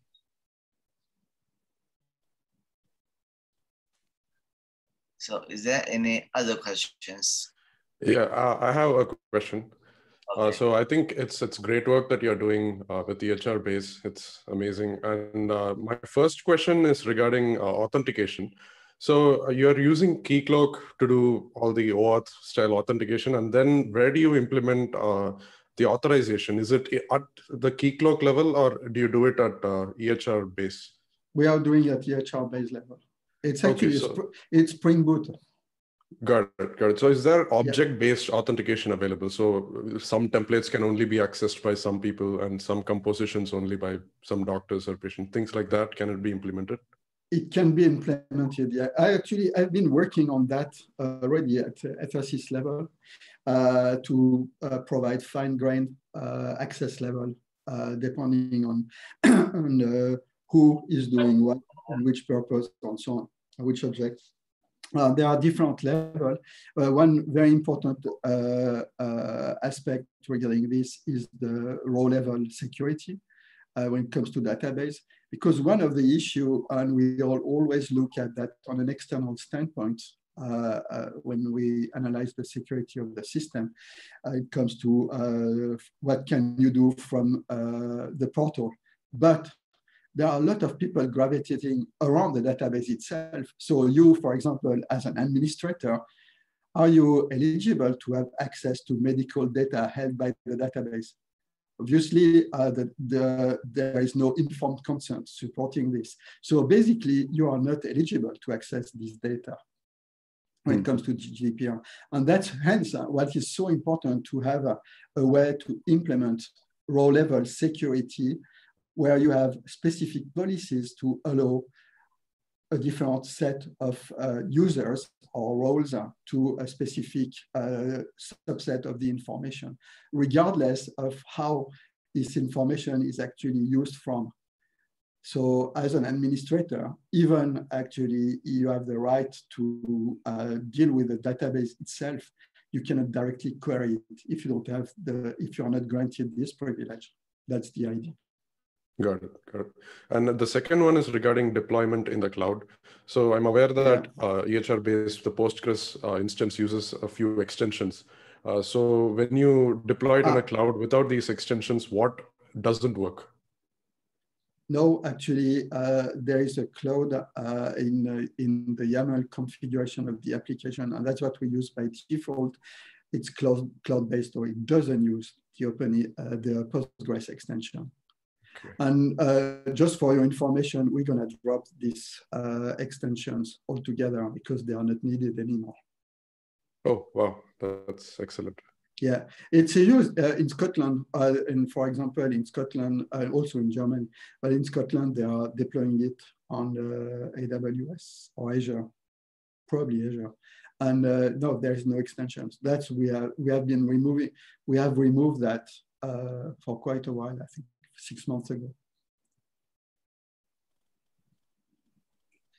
Okay, so thank you, Christian. So we will move to fifth speech. So Dr. Sidharth Ramsh is a doctor by training, self-taught programmer and YouTube. He's new to openEHR, and I think he will bring his new insight and work about openEHR. So please, Dr. Sidharth. Yeah, hi everyone. So I'm new to openEHR, as you can see, and my journey with openEHR began with trying to make digital forms. So my hospital had a lot of forms and they wanted to make a digital version of that. And I discovered openEHR, started making these templates. And that's when I discovered how well thought out all of these archetypes were. Most of the things, almost 80 to 90% of the requirements were met by the archetypes in the CKM. And the community is also great. Dr. Ian helped me a lot with modeling all of these things. And I was successful in making the templates. Now comes the next question. What do you do with these templates? You need to make an application that actually persists onto a CDR, right? So that's when creating an openEHR composition is actually really hard. And as even Mr. Christian told, they are coming up with these SDKs to actually interact with openEHR. And making this instance is pretty hard. So the solutions we have right now are, we can generate the clinical document instance using these tools that we have. Then we have an example endpoint in most of the CDRs that are coming inbuilt right now. And we have the EHR-based SDK.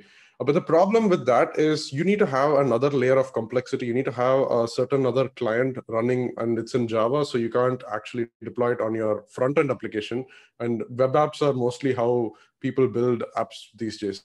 So I wanted something different. I wanted to, and then there are these form builders. There are these automated form builders that when you give a template, it automatically, generates this UI for you, and you can just drag and drop things around.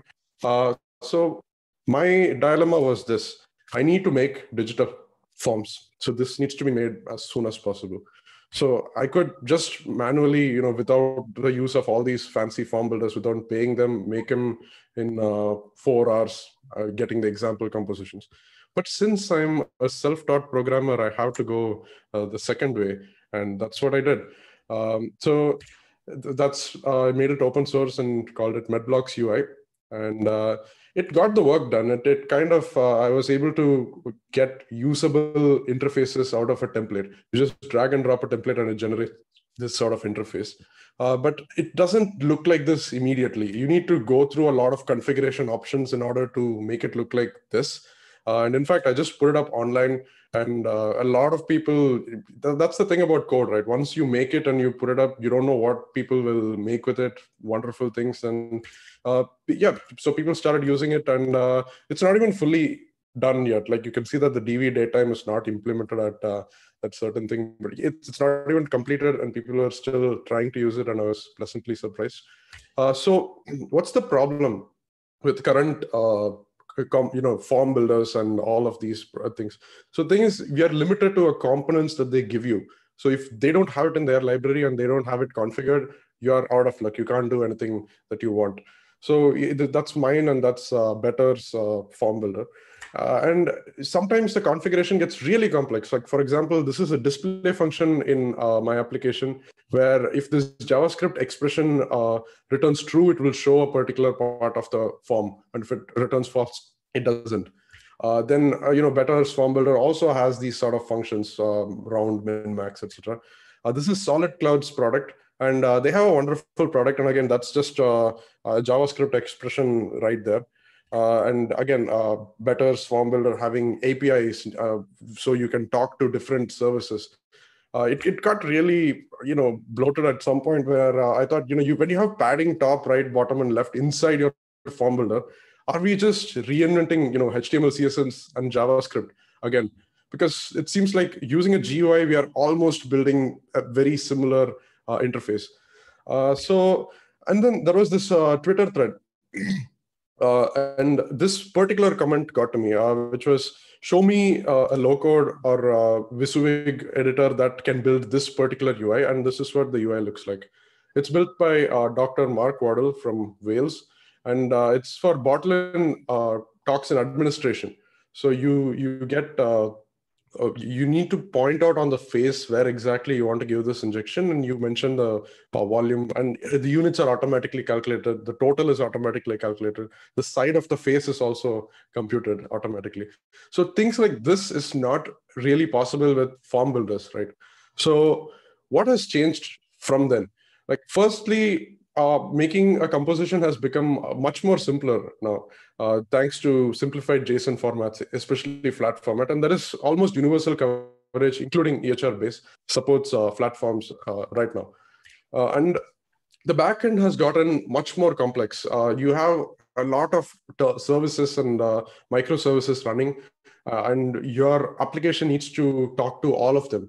So the backend has changed dramatically.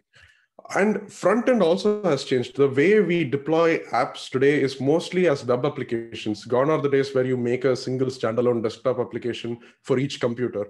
Making web apps just is easier. Like, you can deploy it faster, or you can iterate much faster. And as a result, most of the heavy lifting and the logic has moved on to the front end. And the back end is just like a persistence layer that the front end uses.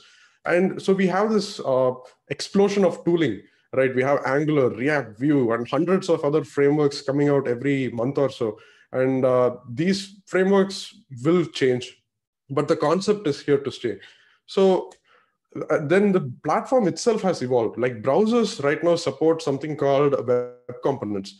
So you can have this sort of a HTML element, and thus this element can be used anywhere. Like, it can be used in Vue, React, Angular, and it can also be used in your backend frameworks. So if you have a Django application or a Spring Boot application, you can embed this in your templates, and it will show up on the page without any issue.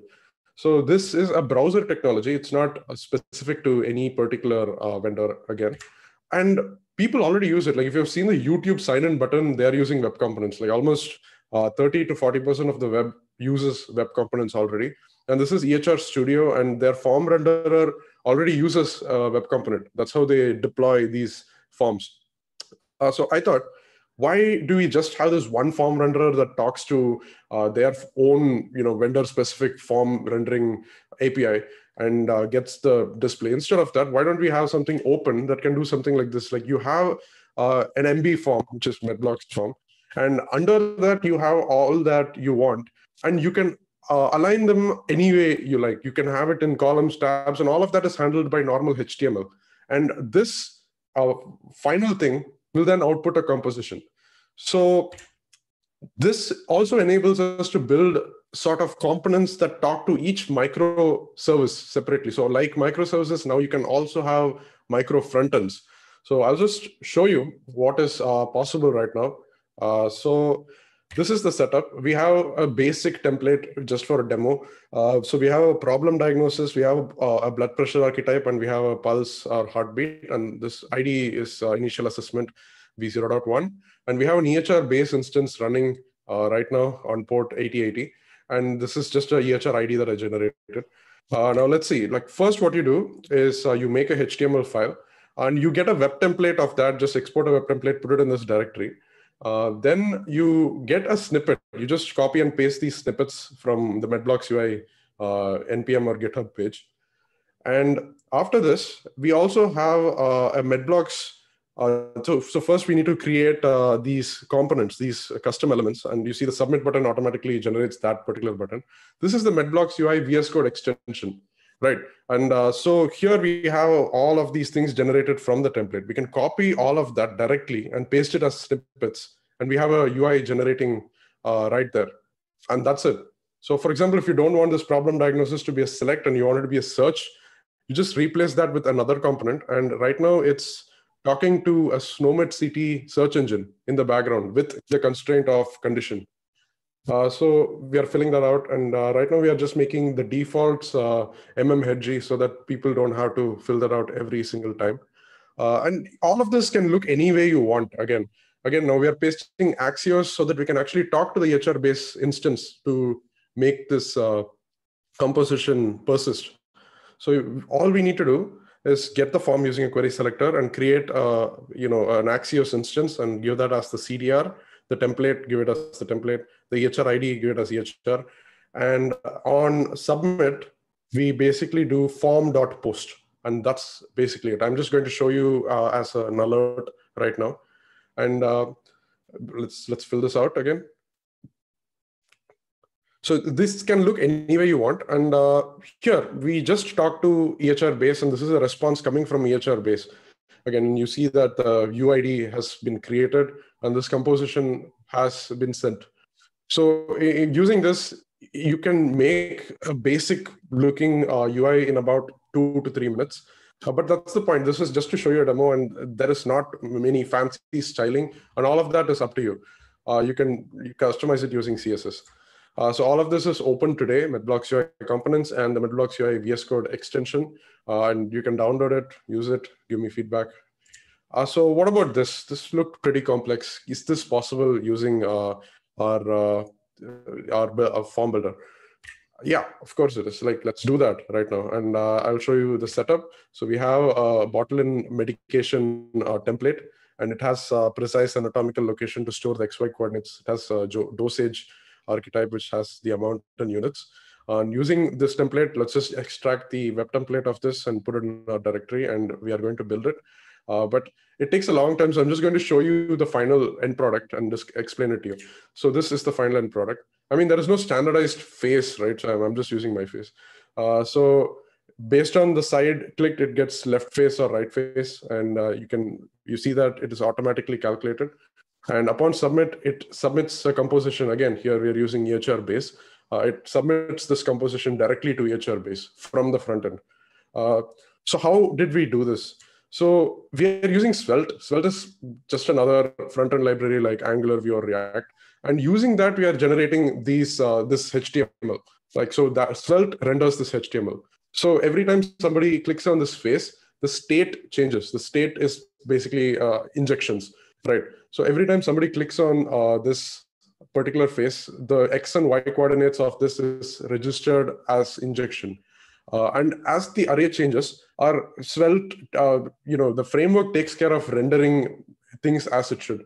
And here there is just an each loop. So it's just a for loop. You'll be very familiar if you use Vue or React.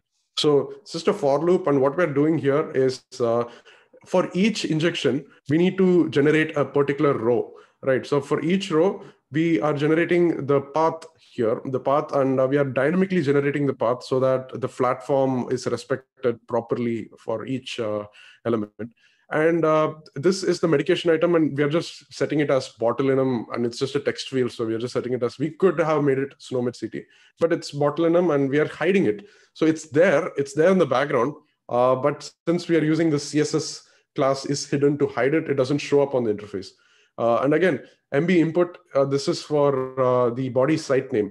So again, the body site name, we are generating the path dynamically. And here for the data, we are generating whether it's a right face or left face based on what the X value is.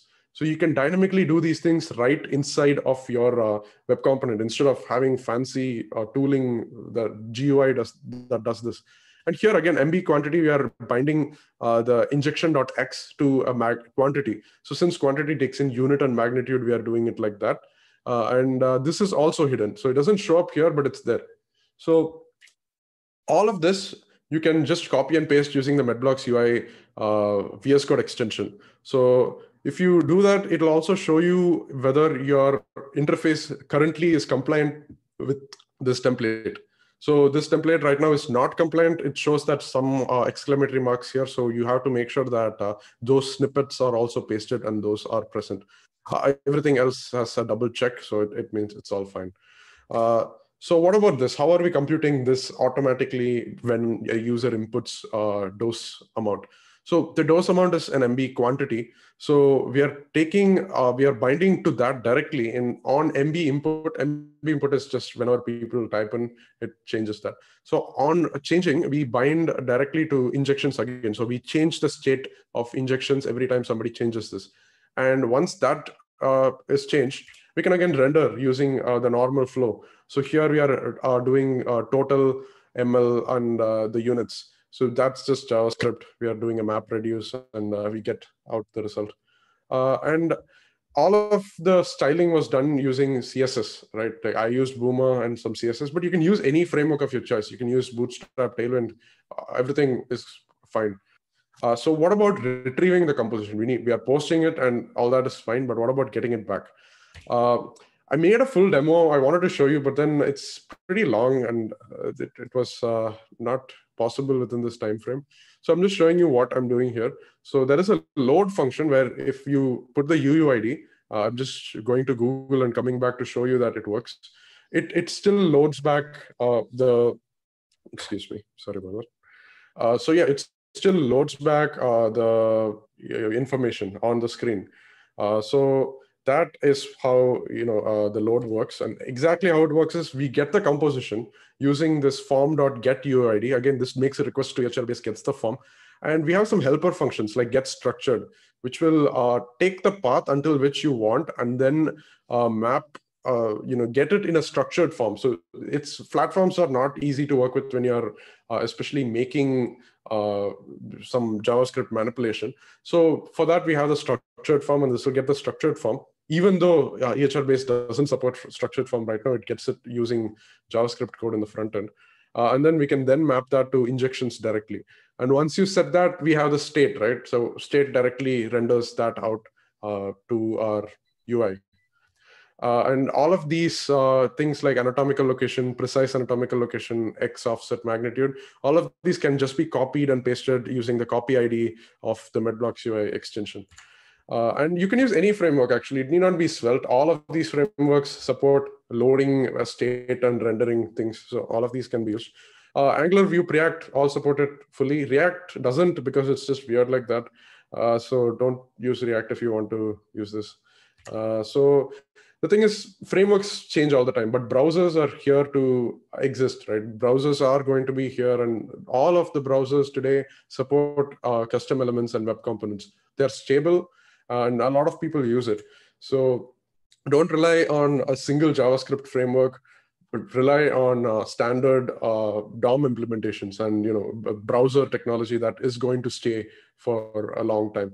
As Christian also said, like it's not exotic technology, it's stable, people are using it, and it's all fine. So now, can you use it in your handlebars or Django or PHP template? Absolutely, it's just HTML. You can use it anywhere. Can you have responsive layouts? In fact, the previous one I showed you, the previous example was responsive, and we are doing that using normal media queries. Can you use it with X? If the browser supports it, yes, you can use it with anything else in the browser too. So can you create new components? Yeah, you can, and I will show you an example. So here we are describing a new component called crazy quantity to replace our normal quantity. You will know why it's called crazy in some time. And we're just including that script tag. And we have a Medblocks UI configuration file where you can tell the extension, hey, this is a new snippet that I want to include. And once you go to your index file, you can just go to the extension and you see that it'll show up. The crazy quantity snippet shows up. And you just replace that snippet with any snippet of your choice. In this case, we are using the crazy quantity, and it shows up. So it's not the best example, but this is, yeah, that looks like our systolic. So I don't recommend that you use this particular example, but you can use your own components. You can bring your own components when you have a design language. So when you are using something like Bootstrap or Tailwind CSS in your own project, you can bring your design system into Medblocks UI. Instead of using the MB quantity, you can have your own company's quantity text and coder text elements. Although you would have to design a lot of things to talk to the microservices like search and SNOMED City and all that. So all of this was built on the shoulder of giants, especially EHR base for all of the persisting and all of that. So Hermes was the terminology service that I used. It has a Fire implementation too. And it was built by Dr. Mark Waddle, the same guy who showed the demo of the bottle-in injection. And other technologies like Svelte, Shoelace, and Lit Element were used in the actual product and the demo. So the documentation is not great. I'm still working on it. The code is the documentation for now. So any questions? Thank you. Very excellent work. So yeah, now it's time for questions. Is there any questions?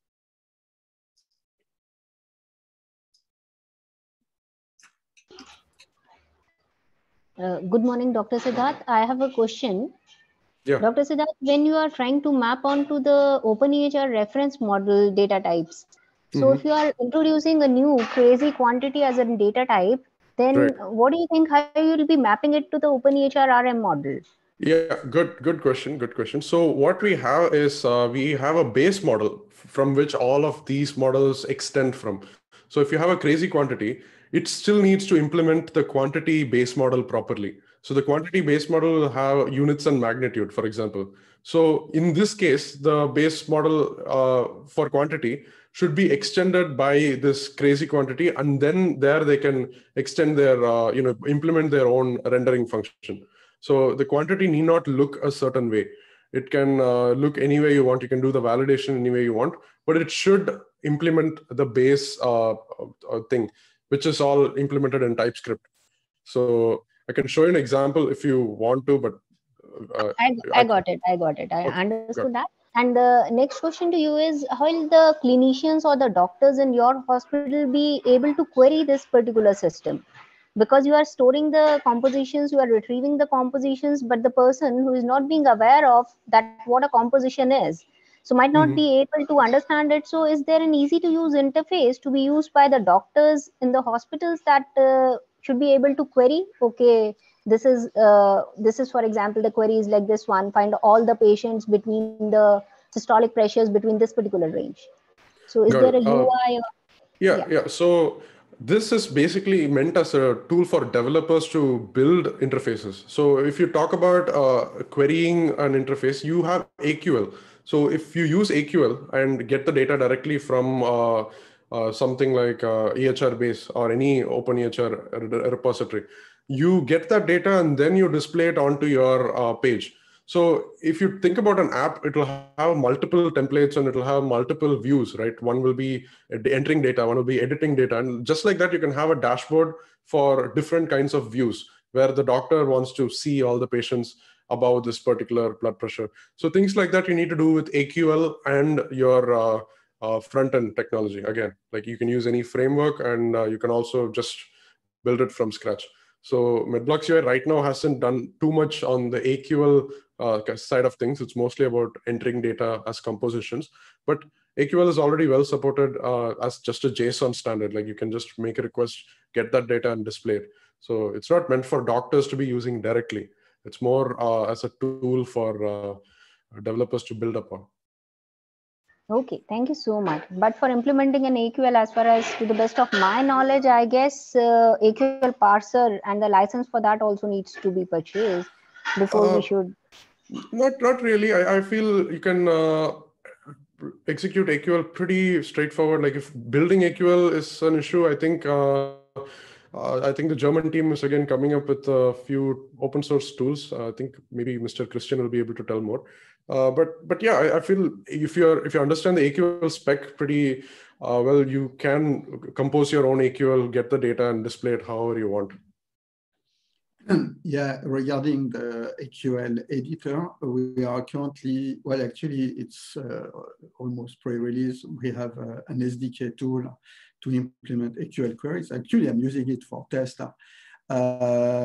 So it's Java-based again, but it's not graphical, if that is your question. But I would say when it comes to that, also implementing straight AQL queries, it's not really difficult, really. But you can use the tool, you can use the SDK, and you can also have a peek to figure out what is the actual AQL queries if needed.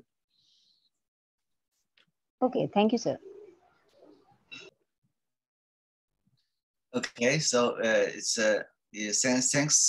Sinas. So the next speaker will be Dr. Shan Nan. He has been graduated from Zhejiang University and currently is working as an associate professor in Hainan University, China. And he and I are working together in some projects. This time, he will introduce his recent project of CRG Builder based on openEHR, which targeted to providing an easy-to-use way for clinicians to build the computer-interpretable guidelines and implemented them in the clinical practices. So, Shan, could you please start the presentation? So thank you. It's a great pleasure for me to share our recent work on how to use openEHR approach for clinical decision support purpose. So as Professor Liu just mentioned, this is a joint work. So this is collaboration between three parties, which forms a little triangle. So it is Dr. Li from Chinese Academy of Medical Sciences in Beijing who proposed this requirements. And Professor Liu and me are working on the technical solutions since I was in Zhejiang University, and I have recently moved to a new university in Hainan province, which is to the south of China. So we have worked together for this project for specific motivations. This is how to computerize guidelines, which is used for clinical diagnosis and treatment decisions. So the traditional approach of making clinical guidelines useful is by education, but with the development of information sciences, it is now possible to encode clinical guidelines into computerized interpretable guidelines so that they can be executed by computer programs, which is known as clinical decision support systems. So this is an approach that we have done for many years. Actually, this approach has been well supported by the openEHR approaches. As we all know, there is a well-known dedicated guideline definition language for openEHR, which is known as GDL, Guideline Definition Language. And its second version has been published in the previous year, and an open available editor was provided. So by this editor, the clinical guidelines can be captured as sites of clinical rules with a form of when conditions and then actions.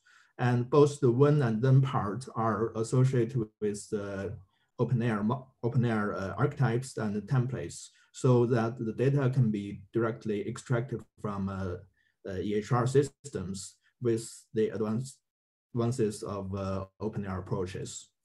And in last year, while we were fighting for COVID-19, we have also developed another approach which directly uses openEHR EL-based rule editor developed by ourselves. So openEHR EL stands for expression language. So by the means of expression languages, it means the when part and then part. Both of that part are expressions such as comparisons or set values for some variables. So that part can be abstracted out of the GDL part, which is also a standard part of the openEHR approaches, openEHR systems. So in last year, we used this approach to develop the tool and develop a set of COVID-19 guidelines and share that with our community. We both have these two experiences, and this rule-based approach works fine for some guidelines. However, in some other cases, this approach does not work well. This is an example for a stroke guideline. So different from the other guidelines that we have been edited with GDL or ELs, these guidelines are more represented in the form of flowcharts. So we take this flowchart example. If we want to write a GDL rule, we have to go through each branches and combine them together as a rule. For example, there is the example on your left-hand side. With the green passes, you have to really follow these passes and combine these conditions together and then make this, this rule reasonable. And this is already not straightforward and very complex to understand.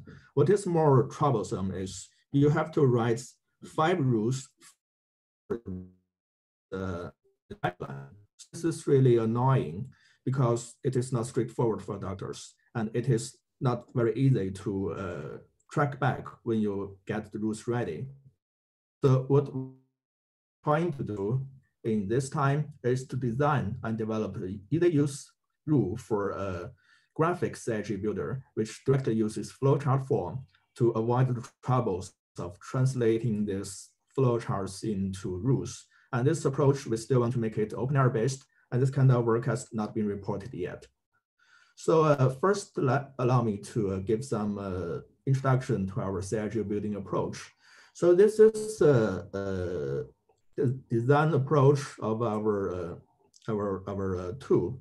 This is also the basic steps of creating CIGs based on literature. So what we wanted is to have a CIG project created at beforehand. So in the first step, we have to create a CIG project which contains the CIG's name, the meta info, including the author's name, the basic content of this guideline, etc. And then in the second step, we work through this guideline. We annotate the relationships and the entities of the guideline so that it is easier for the readers and for the computers to be transformed. Then in the third step, based on the annotations of the entities, we develop the data model for the guideline. And this data model have to be openEHR standard. So actually this is templates and archetypes here. And in the first step, it is drawing flowchart based on the data model created before and based on the relationships which has been marked out in the second step. And in the fifth step, it is the test, export, and the deployment of the CIGs that has been created. There are some technical highlights that I want to mention because this is new in our project. So if we want to create a flowchart, we have to define the primitives, or let's say the elements in the flowchart first. So this is the flowchart that we have defined. And all of these primitives are actually from BPMN, which is industry standard. And it is a state-of-the-art flowchart formats for now. So we have used several elements, which is mostly used for medical use. So the first one is a start event, which marks the start of the flowchart. And we also have the end event, which marks the end of the flowchart. And then we have the data entry node, which marks the acquiring data from the clinical users. The input data here, and this data can be used for reference purposes in the next steps. And then we have a decision node, which is used for making decision rules. So you can see there are some branches, yes or no, or you can have even more after this node. So based on these branches, doctors can make decisions. And we also have a synchronized node, which is used for parallel split or join. We have some advanced nodes which are not apparent in this flowchart, but they are also useful. For instance, the subprocess, which is used to wrap up the complex flowchart as a subprocess and embed them into a more complex flowchart to make it more readable. And we have a stage node, which is used to mark the end of the stage so that the structure of this flowchart can be more explicit. We also have the action node, which is used as the output. This, for example, this decision node is more like the when part in the rule, and the action part is more like the then part of the rule. So this is actually the output. We also have the compound node, which is a combination of several nodes together, and this node can be used as output too. We also have the explanation symbol, which is used to explain some parts of this flowchart as nodes. We also have the links, which links these different nodes together as a whole flowchart. And the second part that I want to mention is openEHR EL. So the EL, for example, is this kind of expression or description. For example, this one, systolic blood pressure has been mirrored. So in this case, this expression can be described as follows. So this is editor that we have created based on the EL semantics, but there is no available editor or interpreter for EL yet. So this is a tool that we have developed ourselves in last year. So we can say this EL is actually based on the openEHR archetypes and templates. This blood pressure is actually the archetype, and also the systolic is a data item with its ID. And they have some operator, for instance, this one, this means exists. So this expression can be mapped back to this when expression, systolic blood pressure has been mirrored. So these are the key techniques that we have used for our CIG builder. So in the next slides, you can see the whole design of our work. So the CIG builder can be, the design can reflect to the design approach that I have listed before. The first step is creating a CIG project, including the name, the structure, the meta information. And then we make guideline annotations. From this PDF guidelines or plain text guidelines, we mark up the highlighted parts and differentiate them in different colors for different meanings and purposes in the text. And then we upload the guideline to help the doctors or the guideline creators to understand the content of guideline. And by that, they can do the next steps, which is editing the template, which can maps back to the guideline annotation, the entities that can be edited as a template. And then we go to the flowchart drawing part, which is drawing flowchart by the logic of this guideline.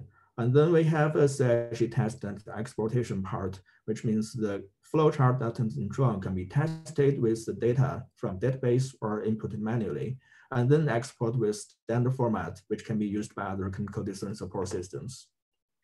So let me give you more concrete examples. This is the first step, which is creating a CIG project, the first step. So a guideline may have several flowcharts. So for each guideline, we have to create a new guideline in this part. So this symbol like folder is actually a guideline. And in this guideline, it has several flowcharts. There are 3, for example. and you can create more by clicking this part. And if you click there, you have two options. The first is create a blank flow chart, which means you start a flow chart from scratch. It is blank, and you create as you wish. And there is a second option, which is duplicate an existing flow chart, because some guidelines or flow charts share a very similar structure, and these guidelines or flow charts can be reused. So this is a convenient way for speeding up the creating process of guideline. So after you created a blank guideline or duplicate from the existing one, you can fill in this guideline's basic information, just like what you did in the GDL tools or other tools. So you enter the description of the guideline, you enter the purpose of this guideline, and you use use or misuse. These are actually directly borrowed from the GDL tool. And also these guidelines are updated by this part. You can update the PDF guidelines through this part so that this paper-based, or let's say the PDF guidelines, can be mapped directly with CIGs, which is understandable by computers. So the second step is to annotate and upload this paper-based guideline. So here is example for a stroke guideline. We use different colors for different meanings in the guideline. For instance, the yellow one means it is the entity. So this is a part of the vascular. And the blue ones is actually a group of expression. So it describes the relationship or the definition of this yellow part. And the green one is actually, it is a negative word. It means not exist. And also the purple one, it's the value of the expression. So with these markups, it is more easy to understand for the following steps. So after that, you can do the template editing. So we have already provided the basic template here, which we extracted the basic information, which are very useful for clinical decision support purpose. However, in some occasions, it might not be enough, especially for some specific disease. It may have more data items that has not been captured yet. So here we embedded this template editor, which is actually reused from our HMC, which is the Chinese version of CKM editor. So by embedding this editor, the doctors can directly create their own template so that these data items can be added very quickly. And the next step is the flowchart editing. So in this flowchart part, you can use the primitives, which is the element that I described before. You drag these items, these elements into this drawing area to draw flowcharts and link them with these link lines. And in your right-hand side, here is the attributes of the node. So this is the how it maps with the paper guideline. And also it's some very basic information, for instance, the ID, the name, etc. So I gave several very typical example of some nodes. The first very typical nodes is data acquisition nodes, data entry node.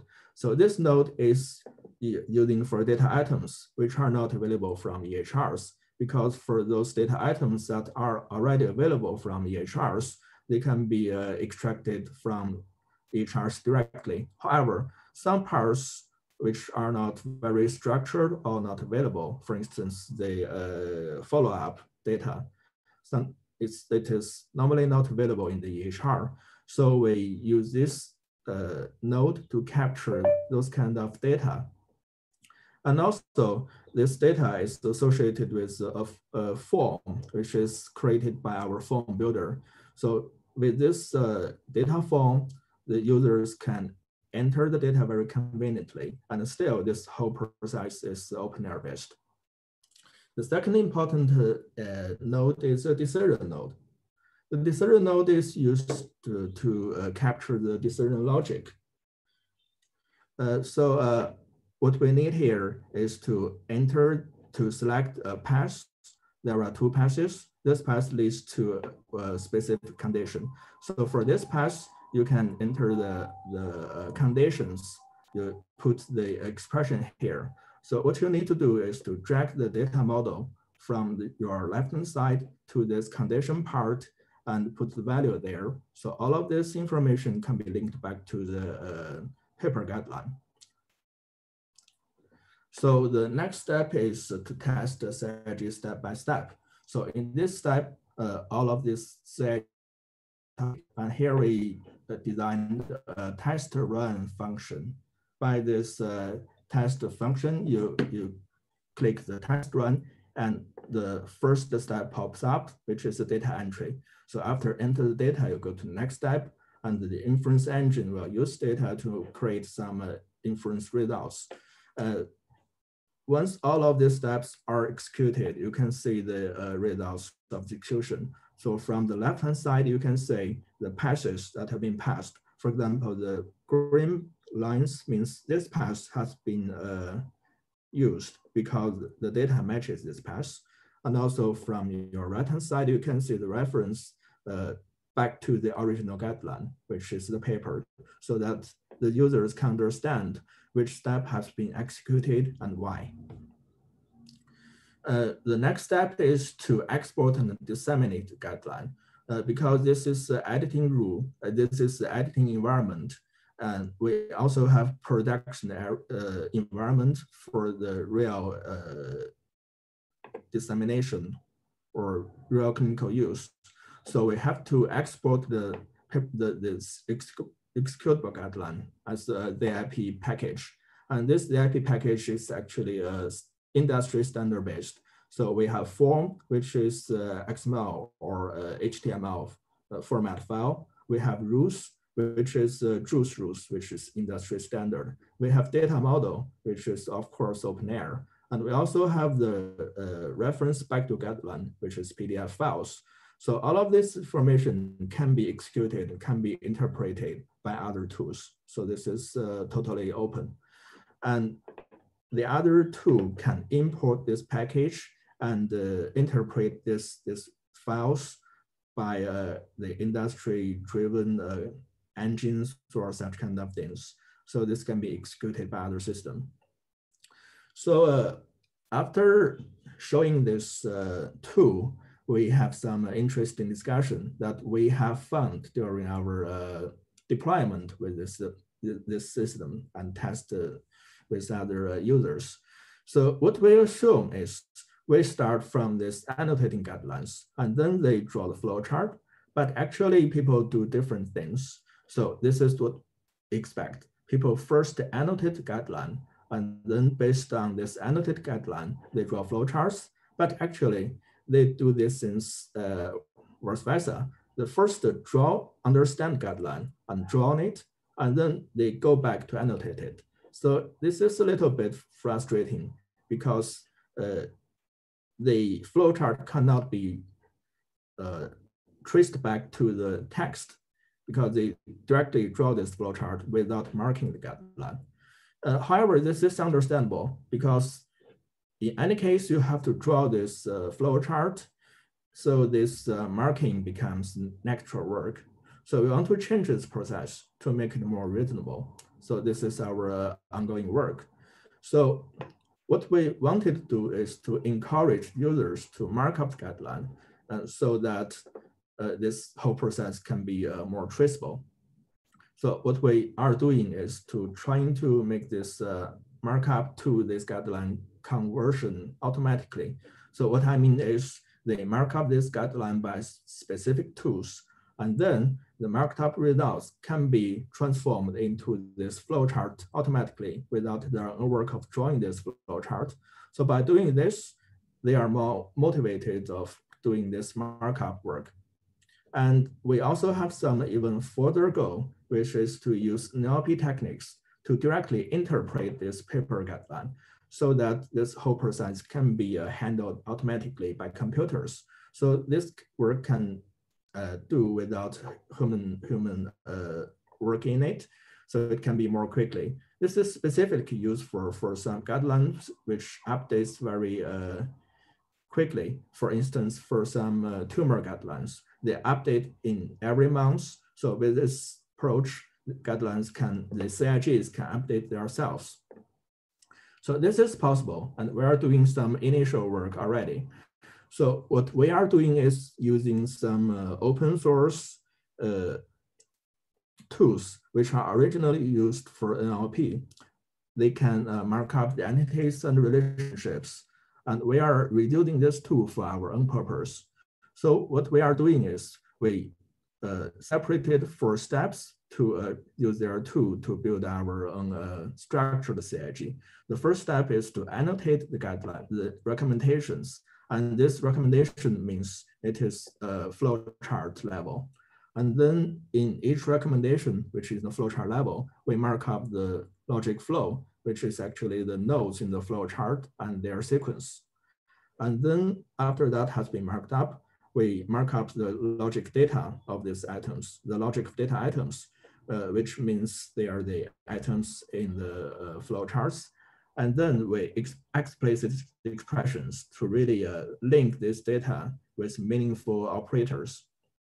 So by the first step, we can create several flowchart. And by the second step, we can form the structure of this flowchart. And in the third step, we can link these data items and fit them in this flowchart. And the first step, we explicit expressions to really make the expression behind this discern nodes meaningful. So this is work that we are working. So let me give you a quick wrap up. So what we found is openEHR provides good technical basis for the purpose of clinical decision support. But however, what has been already provided is only rule-based editors for CIG. Sometimes the flowchart-based CIG is also very useful and meaningful. So what we are trying to do is to create a flowchart-based CIG editor. So what we have done is we developed a comprehensive openEHR-based CIG builder, which supports guideline annotation, which supports flowchart editing, and we tested this tool with some cases, and this tool can support the guideline testing, validating, and dissemination. So, okay, this is my introduction to our recent work, and now it's time for questions. Thank you. Okay, thanks, Sean. So now it's time for some questions and comments. Professor Zhao have 2 questions. So what's the question? Can BPMN represent all types of guideline, all the contents in the guideline? The second question, what is the difference between openEHR EL and openEHR GDL? So thanks for Professor Zhao's question. The first one is really interesting because we have this kind of argument in these days together with Professor Liu and together with Professor Li. And our working conclusion is BPMN cannot capture all this control structure or information in a guideline because some guidelines are more rule-based or more descriptive. For that kind of guideline, maybe knowledge graph approach is more suitable. And BPMN approach is more suitable for those imperative knowledge. It means you have explicit, precise, you have explicit orders of the operations. But for some guidelines, they are more like the teaching people how to do things and how to form their clinical thinking. For that kind of thing, the BPMN approach is not really working well. And the second question is about the difference of GDL and EL. So what we have learned is these two languages are they have some overlaps. So GDL is proposed first, and then it's proposed by Rong Chen. And this language is specific for clinical rules, which means you have when and then. In the when part, you have expression, and in the then part, you also have expression. And after some years, Thomas Bell has created the EL language, which is more like the extraction of the expression part of the GDL. So in the EL, there's originally there is no when and then. This is only an expression such as greater than or smaller than, or set the value for some variables, this kind of thing. But what I found is since last year, Thomas Bell has also added if and then to the EL language. So in some sense, the EL becomes a superset of GDL. This is my own interpretation. Can you give us some advice when we want to develop CDSS? How can we choose the two different language? You recommend the EL or GDL? Well, it's a little bit difficult to answer. There are several things to consider. First is the tooling. GDL has their own editor and their execution engine, which is not open source, but is still open available. So you can use the GDL tools directly, but for EL, to our best knowledge, there is only a specification and there is no open available tools for that. This is a technical challenge, but we have developed our tool and we are very pleased to share with you and with all of you. This is one thing. And there's another thing is about the reference mechanism. The GDL, its first version supports the RAT algorithm, which is the typical algorithm used for expert system. But in the second version of GDL, Rongchen has expanded to mean in this version is more like the plus rules, which does not support the RAT algorithm. In this sense, the reference mechanism of GDL2 is equivalent to its EL. So as a conclusion, what I think is openEHR EL may have more, let's say, potential because it supports the more fun level of expression of this kind of relationships, as well as the if-then logic. But GDL is more comprehensive. It only supports the when-then, but sometimes if you only want to express the expression part, it is not possible for GDL. So as a conclusion, we have choose EL at this moment. But okay. It's only our choice.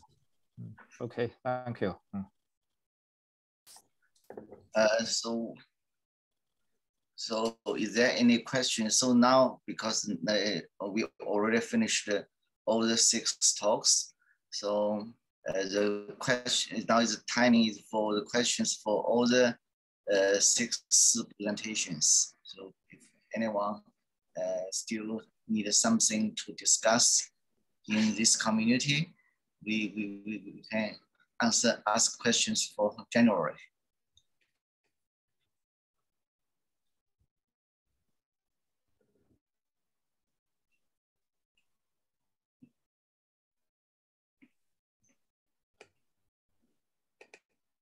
Hello, if anyone has some questions or comments?